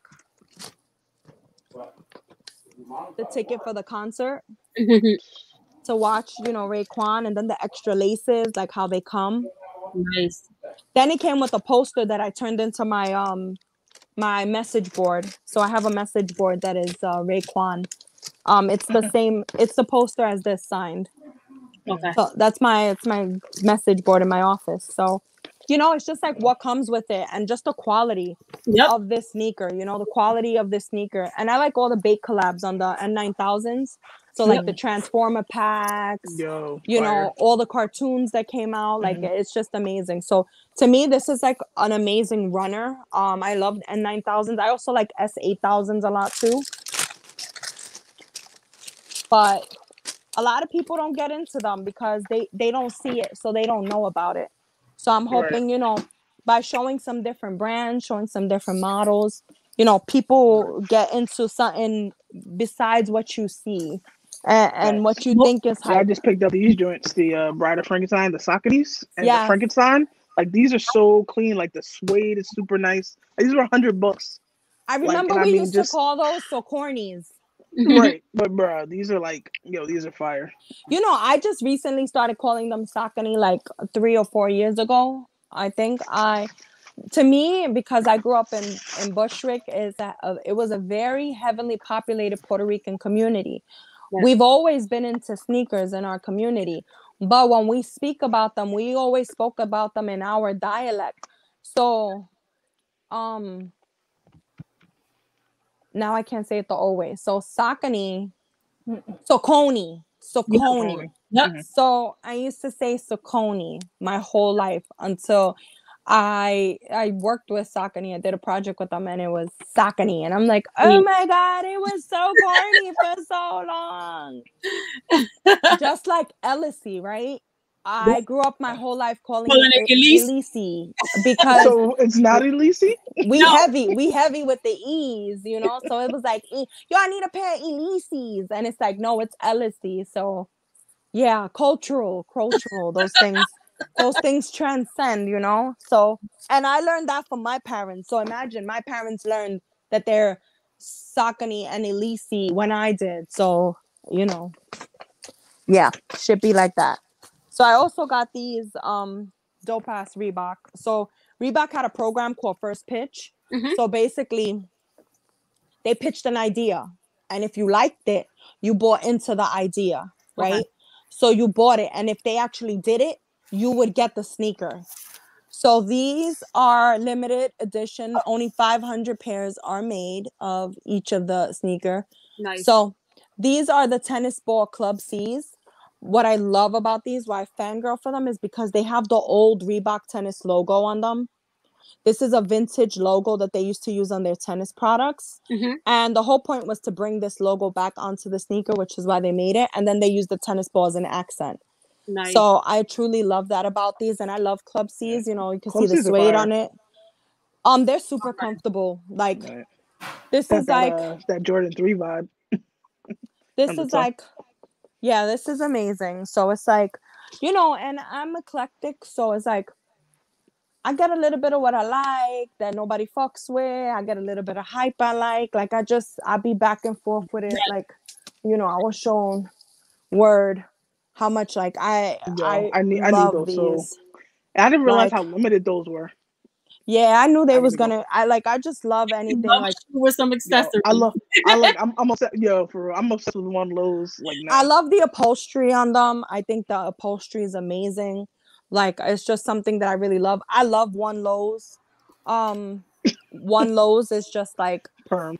One Lows is just like I remember a lot of people talking shit about One Lows. As you know, there was a lot of memes out there. A lot of memes out there. A lot of people. Well, now you get past because the mids are the new attack now. And just like two lows, right? 2 lows. I love me some 2 lows. I love 14 lows. I just like lows. 5 lows. It's funny you're talking about those 2 lows. I think I was on that what is it? The Clubhouse where you were talking about it, and then you're talking about how you get so much hate for them. No, because you know what? They point up, right? So the 2 lows, right? The front of it points up. So my friend calls them in Spanish, my shoes, my zapatos. She'd be like, yo, you gonna wear those sneakers that look like little zapatos? And I'm like, no, they're 2 lows and they look fire. And she's like, no, they look like little shoes. Like you're gonna go out there tap dancing. So she stay killing my 2 lows. So I went, so she's always ragging my 2 get no lows. love in general though. Yeah, word, and that's my favorite. Out of all Jordan's 2s are my favorite. I think Jixie the only one buying all the 2 lows. Yo, all of them. Chicago's, all of them. So when it's time, and look, and now Virgil is doing a collaboration where he's doing a 2 low, right? So it's like, oh, now because Virgil Off-White's gonna come out with a 2 low, y'all is gonna be all on it. And then that's when Jixie, that's when people will be like, Jixie. I'll be going for Jixie size because that's what they're gonna be like. Look, that's when they're gonna be like, Jixie's hot. She got all the old 2 lows. No, y'all was just ragging me and dragging me for it. Not only do I have 1 lows, I have 1 low fats. That's a whole different Jordan 1 low. It's 1 low fat. And if y'all do your homework, there's some very iconic 1 low fats out there. So there's only like 50 made. That will fall on my head and kill me. Like y'all will have me just like, I'll be the first one to pass out on live TV or live YouTube off a sneaker. But I pulled them out. You know what it is? I hate to pull out the same sneakers. Right. Like people be so excited to see certain sneakers. I hate to pull out the same sneakers. Right. There's no point for me. But y'all got a 1 low right here. Respect the 1 low, and now respect the 2s and all the other lows that's out there. But I like all the other hype. Like I caught the J Balvins, I got the Union 4s and the Nor and the Guava. You know, I went in last year, but those ain't the sneakers that's gonna get any love in the next 4 or 5 years because it's too many. You know, I just got the Khalifas as well, and I bought the jacket for it. I'm not wearing that this year because it's too hot. You know, I need to wear the coat next year and things like that. So it's like I'll be ready for all this stuff will get worn next year because what I have deteriorating in my face needs to get worn first. Right. It's a sad, like, sneaker collecting is not glamorous when your sneaker collection starts deteriorating on you. Like, that's when you hit a point where you love it, and I'm always gonna love it, and I'm always gonna be hyped to get the next pair, and I don't see me stopping. But the pain of knowing like a lot of money going down the drain because you just can't salvage some of these, like you just can't do it. So it's like when you see 100 pairs go down, when you see 200 pairs go down, when you see something that's like, damn, this was that shit, and now is no longer, it makes you think a little bit about what you buy. So right now, like I tell people, forgive me for not being hype about GRs, but they're not gonna last. And what I got, I need to pull quality because that's the only thing. That's the same way I did 10 years ago, where now those are the same sneakers I could still wear. Now I gotta buy sneakers that's gonna go the distance because if now we ain't gonna be able to wear them. So to have 100 pairs of ones, they ain't gonna do it. You know what I'm saying? I got rid of a lot of pairs of ones that were not even that old, but that they couldn't continue no more. So it was like, keep going, just keep going. That's what I do. We need to pull together the Jixie classes, like, cause like I don't even think people really know quality. Like, just throw that in people's face. Why not? Like, people don't even really know quality because like the definition of quality to people now is shattered backwards or whatever. But that's the shoe that everybody holds the torch to when it comes to comparing. And Nike doesn't even use like the 100%. No, the shattered leather. The shattered backboard ones. They might use like 3% leather, and the rest of it is like synthetic. Let me see my favorite one. What's my favorite one? No, that's a good question. I don't even know what my favorite one is. I love those Dave Whites, man, just because it's I love Dave Whites too. Dave Whites are dope. Exactly, LaShawn. That's why she wear the hell out of her shoes. Exactly. So I wear my shoes. Well, because we've been locked down, I haven't really worn them. But at my job, we can wear sneakers. So every day I would come in. I mean, a different pair. I only got what's around me. But you're talking about, I got like old sneakers, like old. You know what I'm saying? Don't bring the foam gang out. T3. I'm foam gang. I'm the only person that's still foam gang. So, I can't do it, and I'm like, yo, Jixie, I fuck with Jixie. I fuck with all the foam people. You know what I'm saying? Like, bro, I don't got time to break in those shoes. Those shoes you got to break in, and I just don't got the time. Well, like I sold all my phones. I walk heavy and I walk sloppy, and I'm side to side with it. I'm the friend that you walk down the street with, and we be down in the street because I'm like pushing you, because I'm that girl that walks on top of you, because I walk so like ferociously. So it gotta be sneakers that have like, first of all, I love ball sneakers. I'm a 90s like sneaker lover. That's my favorite era in sneakers. So it's like I love me some ball sneakers. Like nowadays basketball sneakers are runners, so I'm not really into it. I got some PGs and I got some Kyries, and it's like MBS, don't do that. Yes, yo, that pair. Yeah. So it's like, I got some that's there, but I took out some pieces. I got like basketball kicks, so I got some something light. I think the only reason why I don't have any foams is because I'm grade school, and that grade school foam is just not attractive. That shit looks weird as hell. I like it better than the men's foam in my opinion, but I only have 2 pairs. I'd rather have the men's toe box. That grade school toe box looks crazy. My favorite pair of foams ever is a Dark Army. So, like, Dark Armies are my like hearts of foams, and it's like, I don't know why, I just love me a Dark Army. It's like, is mean, and it's my color green, and it's a mean sneaker. So foams is the shit. But for real, LaShawn said the phones will last forever. Yep, they'll be here. You can go to war on goddamn things. Oh, it's Memorial Day weekend. Oh my God. The only other person I ever see post those are Jody. Yep.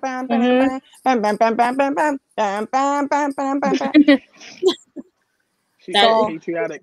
And this is just what I got available for y'all. This is just her everyday little meters, We won't even get into her snacks and all of that. So this is just like, so what this is like, I got a few fits out. So I took out the fits, and then I'll go look for the sneakers, and then I put them in here because I know like within the month or a couple of weeks I'm gonna wear those fits. So I go looking for the sneakers. So this I only use to rotate immediate wear, and then because if not, then you're gonna be playing sneaker Tetris with your boxes every day, and you're like Yeah, I've ripped a couple of my box top lids because I pulled the shoe out and I ripped some of the lids.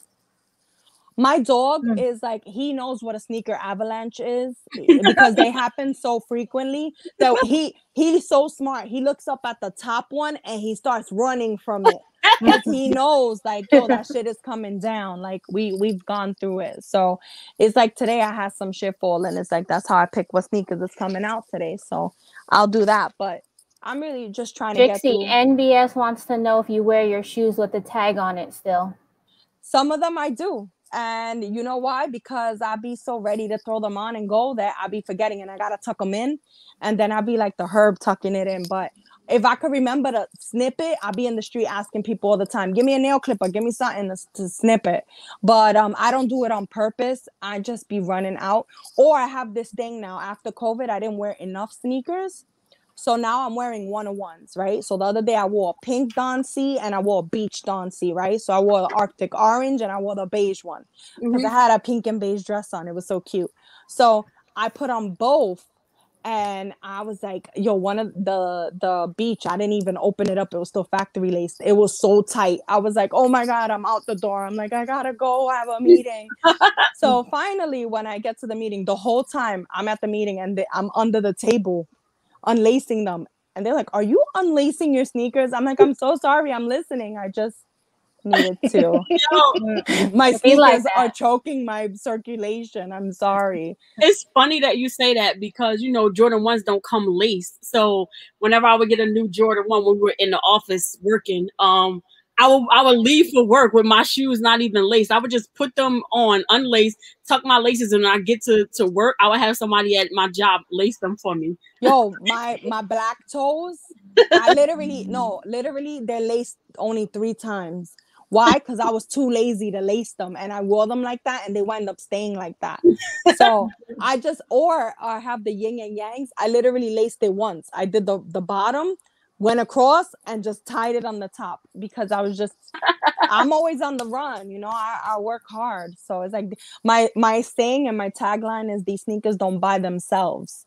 Right. So because they don't buy themselves, I'm always ripping and running in them. But I do have, like, especially now, let's talk about the boom of tags, right?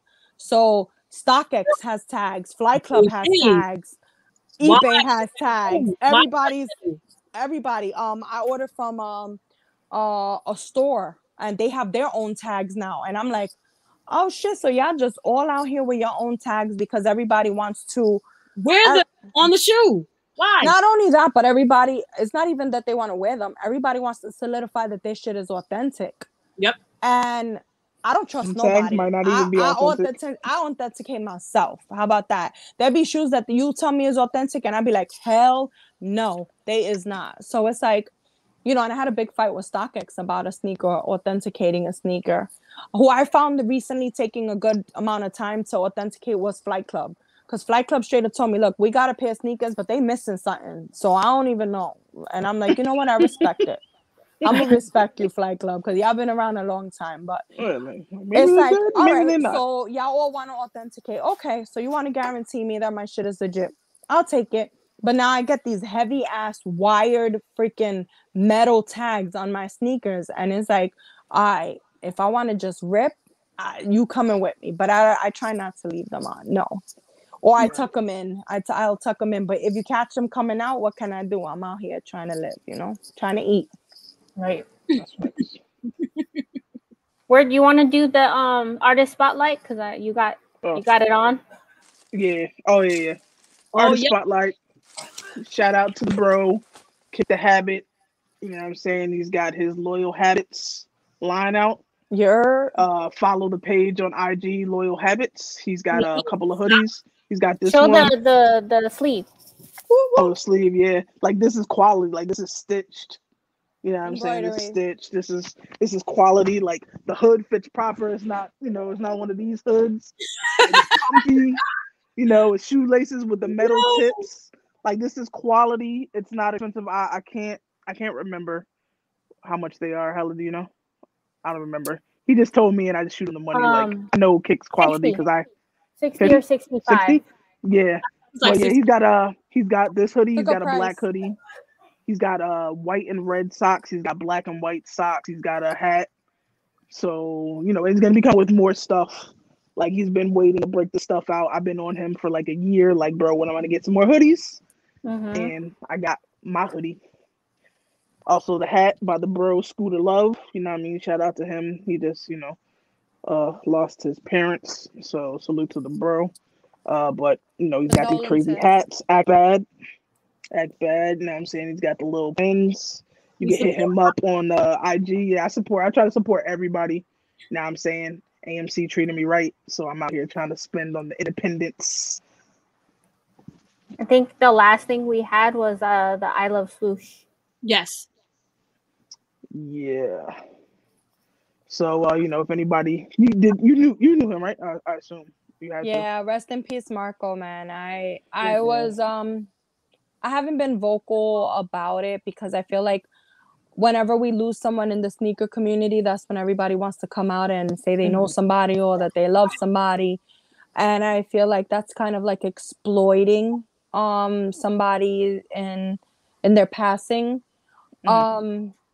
I had to intake that, and I think I'm still processing it, to be quite honest. Like, I think just to know the person that he was and to know who he was, and I'll share a story because it's hysterical, and I think I only told one person, but the way we met was like I met him so many years ago. I want to say more than 10 years ago because he's Foot Locker like royalty, right? So met him so long ago, but I forgot his face and I didn't see him for a long time. So I jump on a lineup and I'm lining up and he's like, "Yo, what's up?" And I'm like, "Who you? Like, I remember your face, but I don't really know you like that." And he's like, "Nah, we ain't gonna do this." He's like, "You my dude." And I'm like, "No, I'm not sure." He's like, "Yo, don't play with me right now." And he was like, "Yo, we just spoke like last week. I guess it was like through responding through images or something on social media at the time." And at the time, so a lot of people don't know, when I first started on Instagram, all right, I used to post sneakers like we do on Instagram on Facebook before Instagram. So if you ever go to my Facebook in 2010, 2009, you'll see that I've always been posting sneakers. Like that's always been what I did. Before that, I used to post sneakers on Mi Gente. Like I always just been about, Mi Gente, bro. Yeah, Black Planet. I used to put up sneakers on my shit. So a lot of people knew me for sneakers.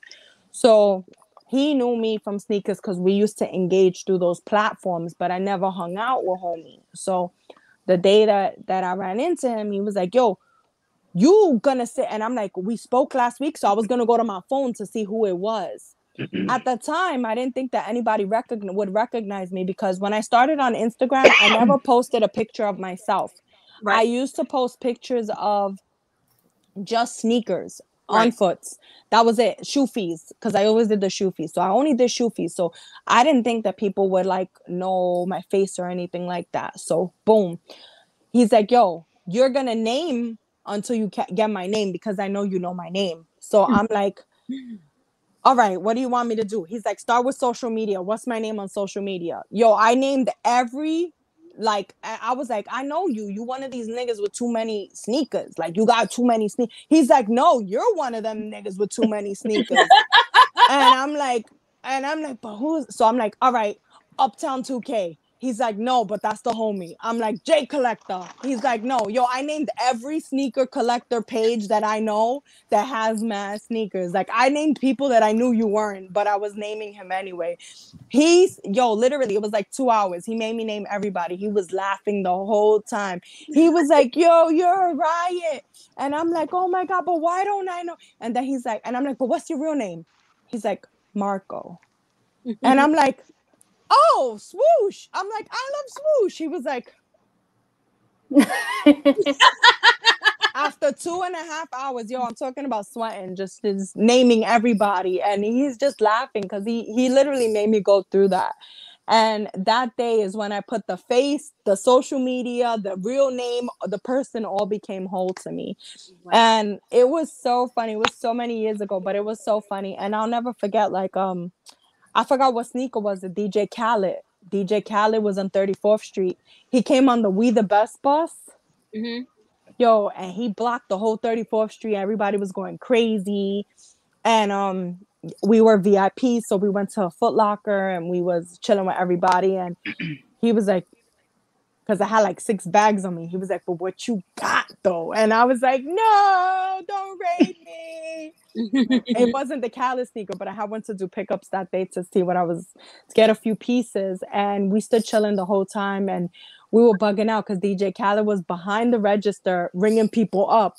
And he was like, "Major Key, you just copped a Major Key." And he was going fucking crazy. So it's like all those good memories, you know, and I'm dying. All those great memories of somebody like that, and then just how he went out is something that I'll tell you guys. I like for 2 days I was having nightmares, just bugging, just because, you know, life is so precious. And it's like when we lose somebody in the sneaker community, it's felt like through that whole like waves, you know, you feel it out there. And it's like we've had a lot of loss in recent years, and we're aging in the sneaker community. That's another layer to this, right? So we're aging together.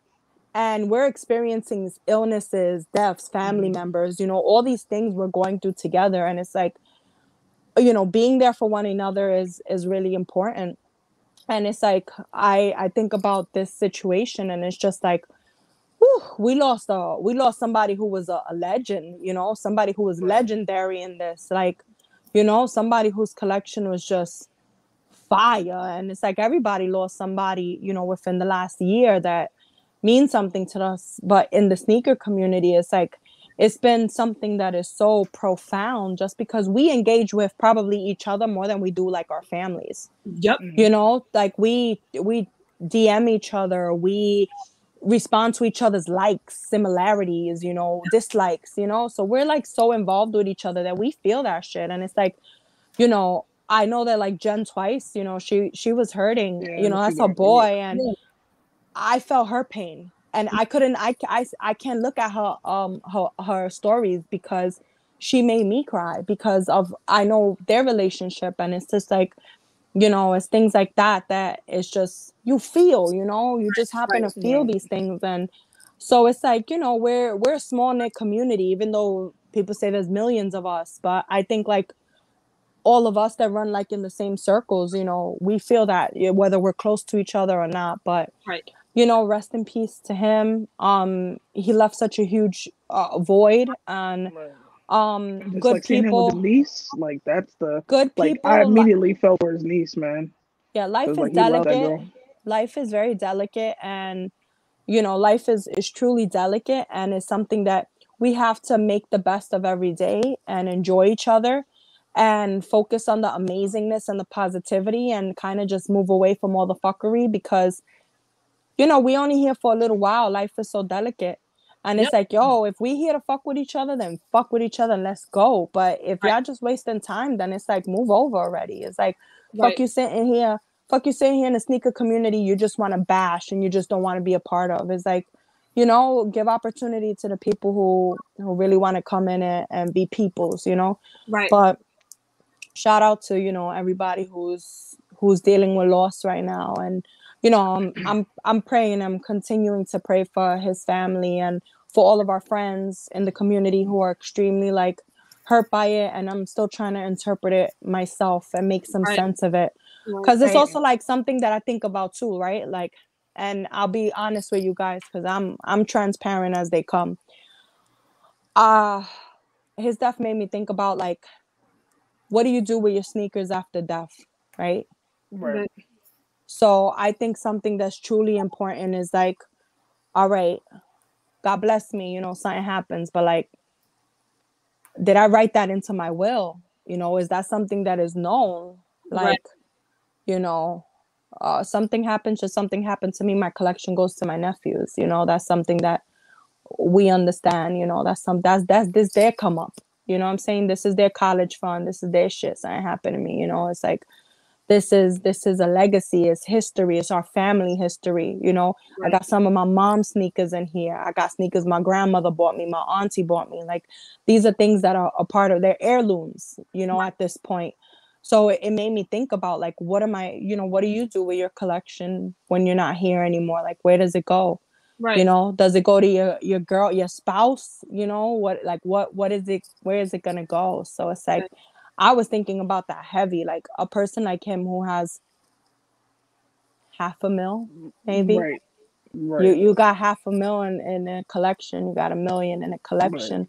You know what I'm saying? You got some shit. I worried about like the vultures, like, cause I don't know how much his family knows about sneakers, but it's like but who be writing accounts on the collection. Nah, but they have enough good people around them to do the right thing. Like he was a good person. He had good people around him, his friends, his close confidants. They will always do the right thing because he was a person that was a good person. So, you know, good people, you carry around good people around you. But, you know, I just believe like something like that. I think about my own collection and it's like, you know, where in the world does it have it that would, you know, it would be passed down to where it needs to go or something like that. And not to say that's the most important thing, but I just think about it for myself. You know, life is so precious like that. So it's like, what do, you know, when you have one of these giant collections and you want to you wanted to do the right thing for the right people, you know, at the end of the day. So, you know, just leave me with my 13s. I'm a thinker beyond thinking in this space. You know, I do a lot with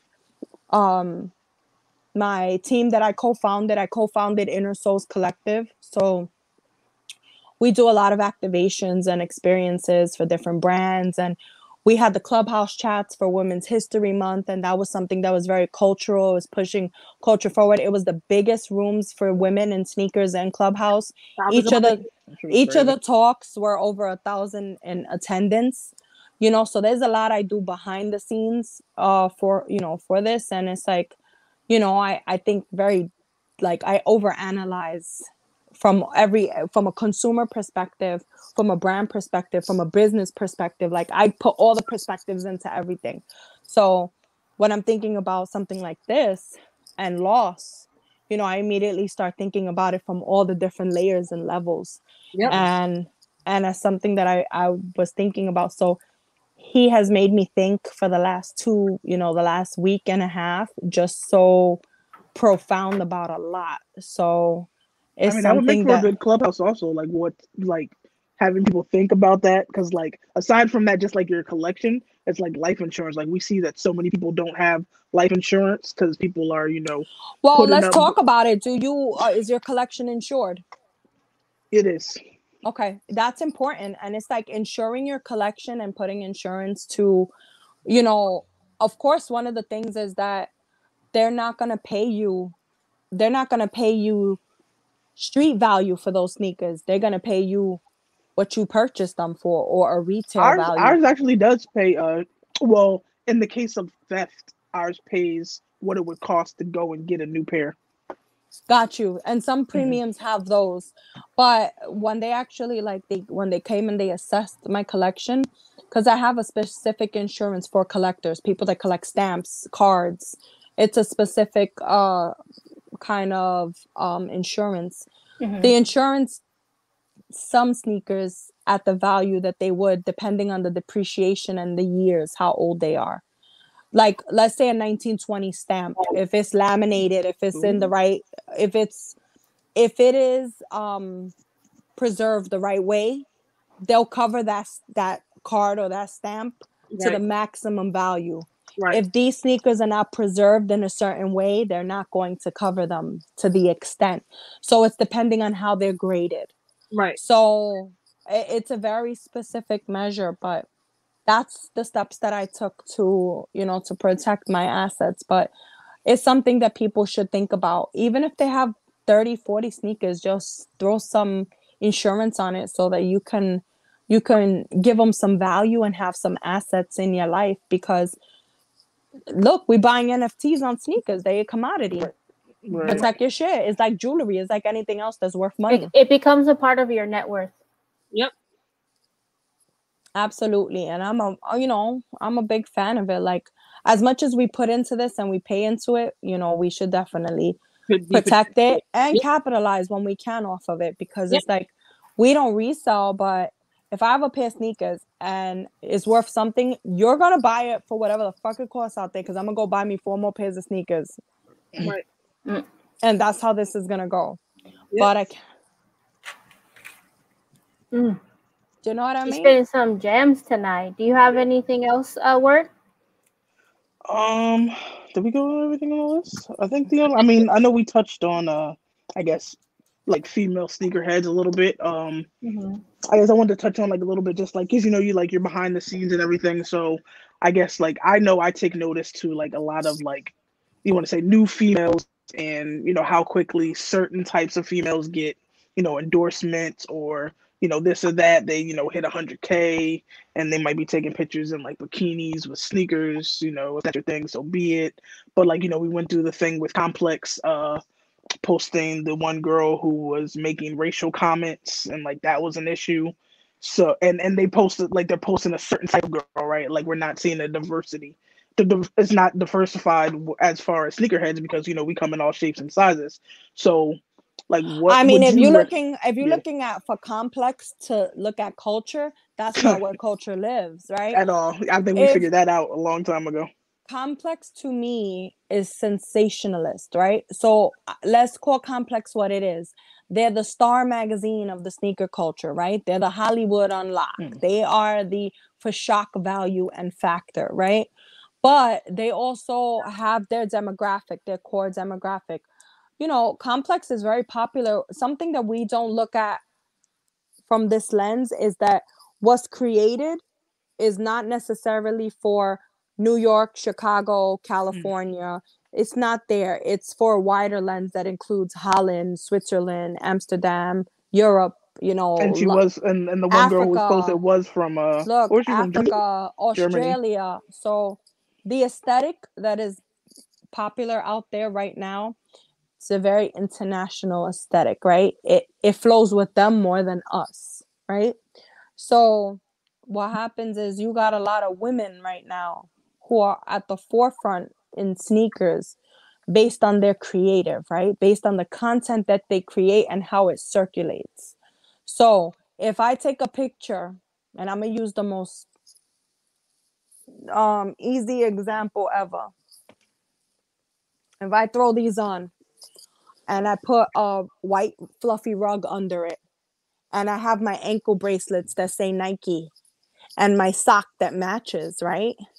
That's an aesthetic that you see on every picture out there, right? That's an aesthetic that is selling. That's what young girls are looking at and liking. That's something that, and it's so easy compared to what we do. We are actually more complicated than those things, right?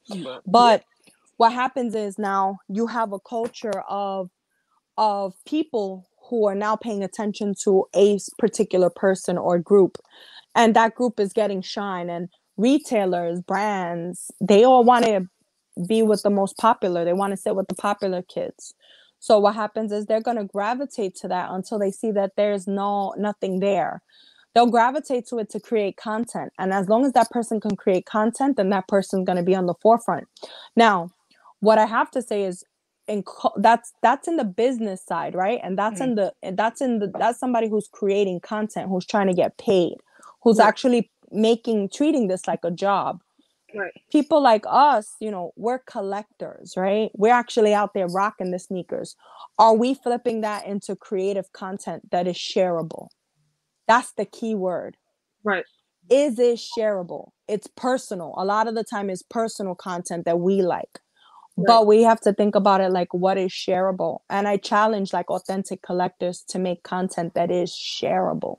Right. Because when it's shareable is when you lift to be at the forefront so that brands can see you and brands can say, hey, you know what? We want to deal with these people. We want to see what they're doing in their sneakers. That's another thing too. What are you doing in your sneakers? So it's like when I look at some of these women that are at the forefront, what are they doing in the sneakers, right? Especially like me, I sit in a place where I want to push culture forward. I want to leave a legacy. I want to educate young women. That's why we started Inner Souls Collective, right? So that we can do those things. That's why I started Curvy Kicks, to push women of size forward in the community. We don't have body positivity in the community. And we also push it away. A lot of people don't realize body positivity in the sneaker culture, we don't want that, right? Because what happens is bigger women escape to sneakers to avoid fashion, to avoid having to deal with that, right? That reality we didn't want. So we went to sneakers and we felt a whole lot better there. But now what happens when you bring body positivity into our sneaker space? We got to deal with it head on. And that's a whole nother beast that I could do. That's a whole nother show between sizing and sneakers and where we're at with that for women. But until we are truly equal, because until you truly make a 5X, a 6X, we're not equal as women in the sneaker space on the playing field.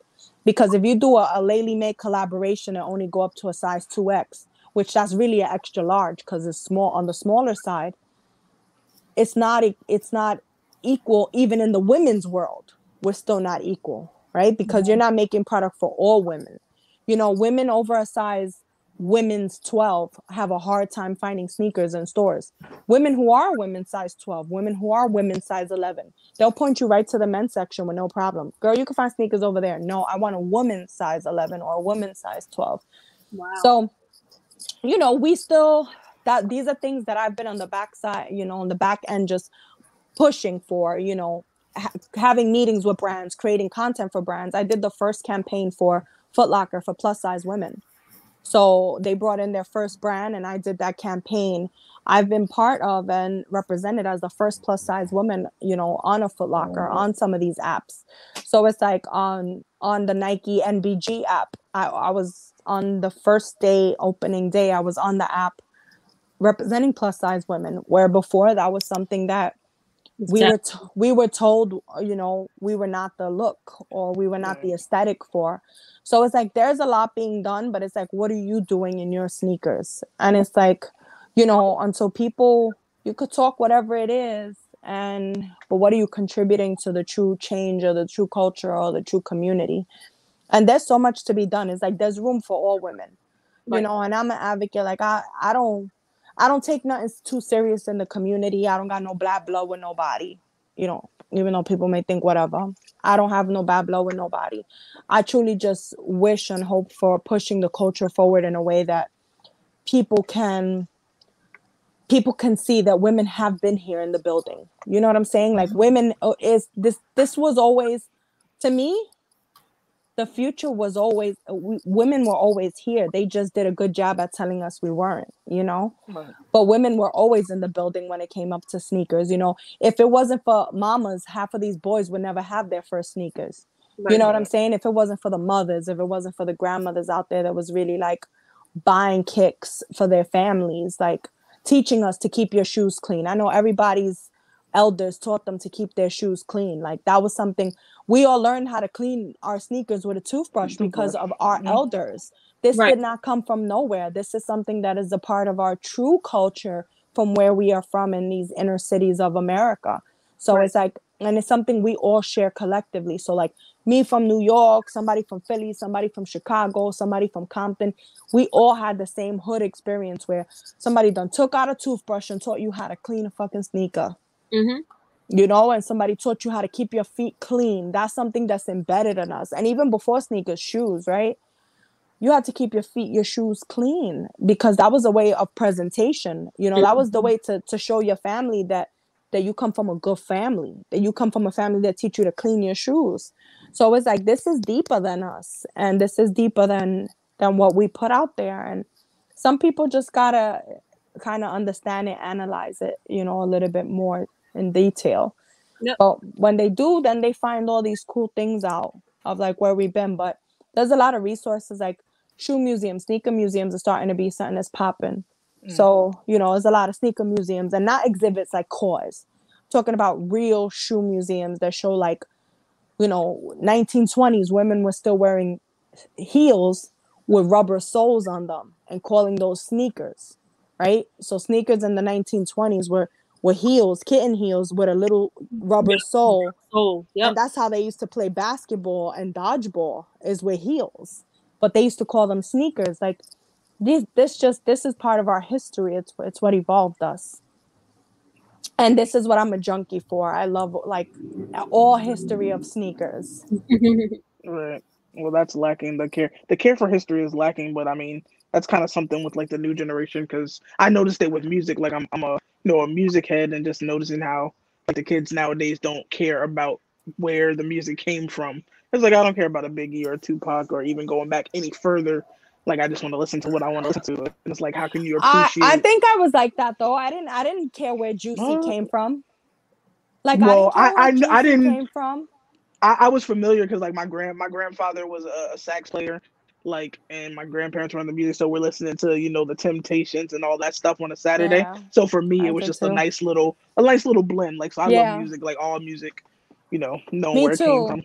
I listen to like I have such an eclectic ear. Like they probably think like I'm like, my neighbors probably think I'm nuts because I'll put like, 1 minute I'll be in alternative, the next minute I'll be in hip hop, the next minute I'm in Spanish trap, the next minute I'm going from Jay-Z to Pooh Shiesty. I'm like all over the place. I'm old, I'm young. They're probably like, this girl's nuts. But music, I think sneakers keep us very young is one thing, because we participate in a culture that a younger generation does. So I think being able to update ourselves in music, podcasts, pop culture, we're very in tune because of sneakers. This is true. I agree. Yes. I agree. Yeah. Shout out to sneakers for keeping me young. Facts. I'm gonna be forever young because of sneakers. Even though my body is telling me otherwise, but you know. What? Hell no. This summer is about to be on. I just talked to my cousin yesterday. We're gonna go start playing tennis again. So I'm gonna be out there. What body you using to play tennis? So I know my body ain't playing no tennis. Yeah, and my Serena on. I'm gonna put all these sneakers to the test. That's when I'm gonna know what's the fire. What's the real fire is when I put them shits on the court and see what bust out on me. I'm about to invent Scooty tennis. I'm looking for some Michelle Wee blazers. I need some Michelle Wee. They're waterproof blazers for golf. I definitely need those. There's some PEs, and I'm on the. I text everybody who fuck with PEs. I'm like, I need those. Because I know that they let them go. You know, I gotta hit up Stay Puff. They let those go in outlets because nobody was gonna buy them. So they put them out there in some outlets, and now I need a pair because a sister's going golfing, and a sister needs to have those sneakers back. They're made for golfing. They're waterproof. They're blazers. No, they're high tops though. They're blazers, and they're waterproof, and they're dope. So if anybody's listening out there, Michelle Wee, they're pink and camel. It's a remorse. I didn't buy them like an asshole when I knew I should have, because I knew in life I would want them. Now I'm hunting for them, so I'm putting an APB out. And I have the bid on StockX. I put them there on StockX. I sent the picture, I sent everything in. So I'm waiting. I'm waiting. I'm definitely waiting. Okie dokie. Well, Hella has a family member she has to care for. He's been bothering me over here on the side. Yo, and I have a puppy who's pretending that I neglected him his whole life. Like you did. No, a whole 2 hour. hours. A whole 2 hours ain't nothing. That's his whole life. In his mind, that's his whole life. He's acting like I starved him, like I neglected him. He's acting like it's over, but it's been dope kicking it with y'all and catching up with y'all and just talking and catching up on all the things around sneakers. And I hope everybody enjoyed our crazy ass. This is what we normally talk about. I just want everybody to know this is our conversation. Usually over some good food. This is us all the times, and I'm glad we got to bring it out and talk in front of you guys. So thank you so much. We gotta have you back for sure. For my birthday, we gotta do like a City Island thing. Danny's never been. I need me some seafood. Oh my God, you never been to City Island? You know what? I didn't go. I haven't gone enough. But you know what? I made a promise. Like after, COVID. The one thing I was thinking about when we were in the pandemic was like, yo, every time I'm invited somewhere, like I'm always too tired, or I'm always passing up because I feel like an old lady. And then I was like, yo, after COVID, you just gotta tell me where and what day, sis, and I'm there. Because it's like I'm everywhere, yo. I gotta catch up. Yeah, we got sleep for a lifetime now. Like I'm rested up for a lifetime. Word. I'm relaxed. Look, cool, calm, ready to go. So you let me know I'm there. We chop it up. Will do. Yes. Well, everybody, I am Hella Lace, aka the best in the West. It's your favorite customizer word, customs in the building. Go get that Loyal Habits. That Jeff Rose. The link is in there. He made shirts for Swoosh. I'm not sure where the money is going, but I know it's going to a good place. But he's got shirts, hoodies, pins. This is one of his hats. I've been supporting the homie. So check him out. Awesome. I am Jixie on social media. You can find everything that I'm up on and working on, and also my sneaker collection on my social media. My personal blog, curvykicks.com, is dropping this month. So you're going to get a lot of personal stories surrounding like each pair. Nice. So I have some really interesting stuff to talk about. So I'm definitely going to just let it all out on my site. So it's going to be something just really personal, but I know it's going to be really enjoyable. So follow the kid and y'all going to know what's up with her. Her links are in the description. Follow Guwap. Oh, and Gucci, my bulldog, my little English bulldog, who is, he's got a personality. Like his mother. I'm the hero. Yo, I'm telling you, I guess no love no more. I guess no love after I got Gucci. I go into Supreme and they're like, Gucci. I'm like, damn, I remember once everybody knew my name once. And it's like, and now it's like extra butter. Gucci's here. I'm like, can I get my size? And they're like, Gucci. I'm like, no. So it's a beautiful thing. I'm glad to be his human and be the person to care for him. But so it's my turn. All right. So y'all already know Danny Nicole, aka Caramel Wonder, Caramel_Wonder on Instagram. You can find me with the same name on Twitter. I'm your tie-dye sock lady, tie-dye t-shirt lady. I make regular t-shirts. I make all sorts of fun stuff on my website, which is bydannynicole.com. Check it out. Purchase something from the kid. Show me some love. Peace. Bye, guys.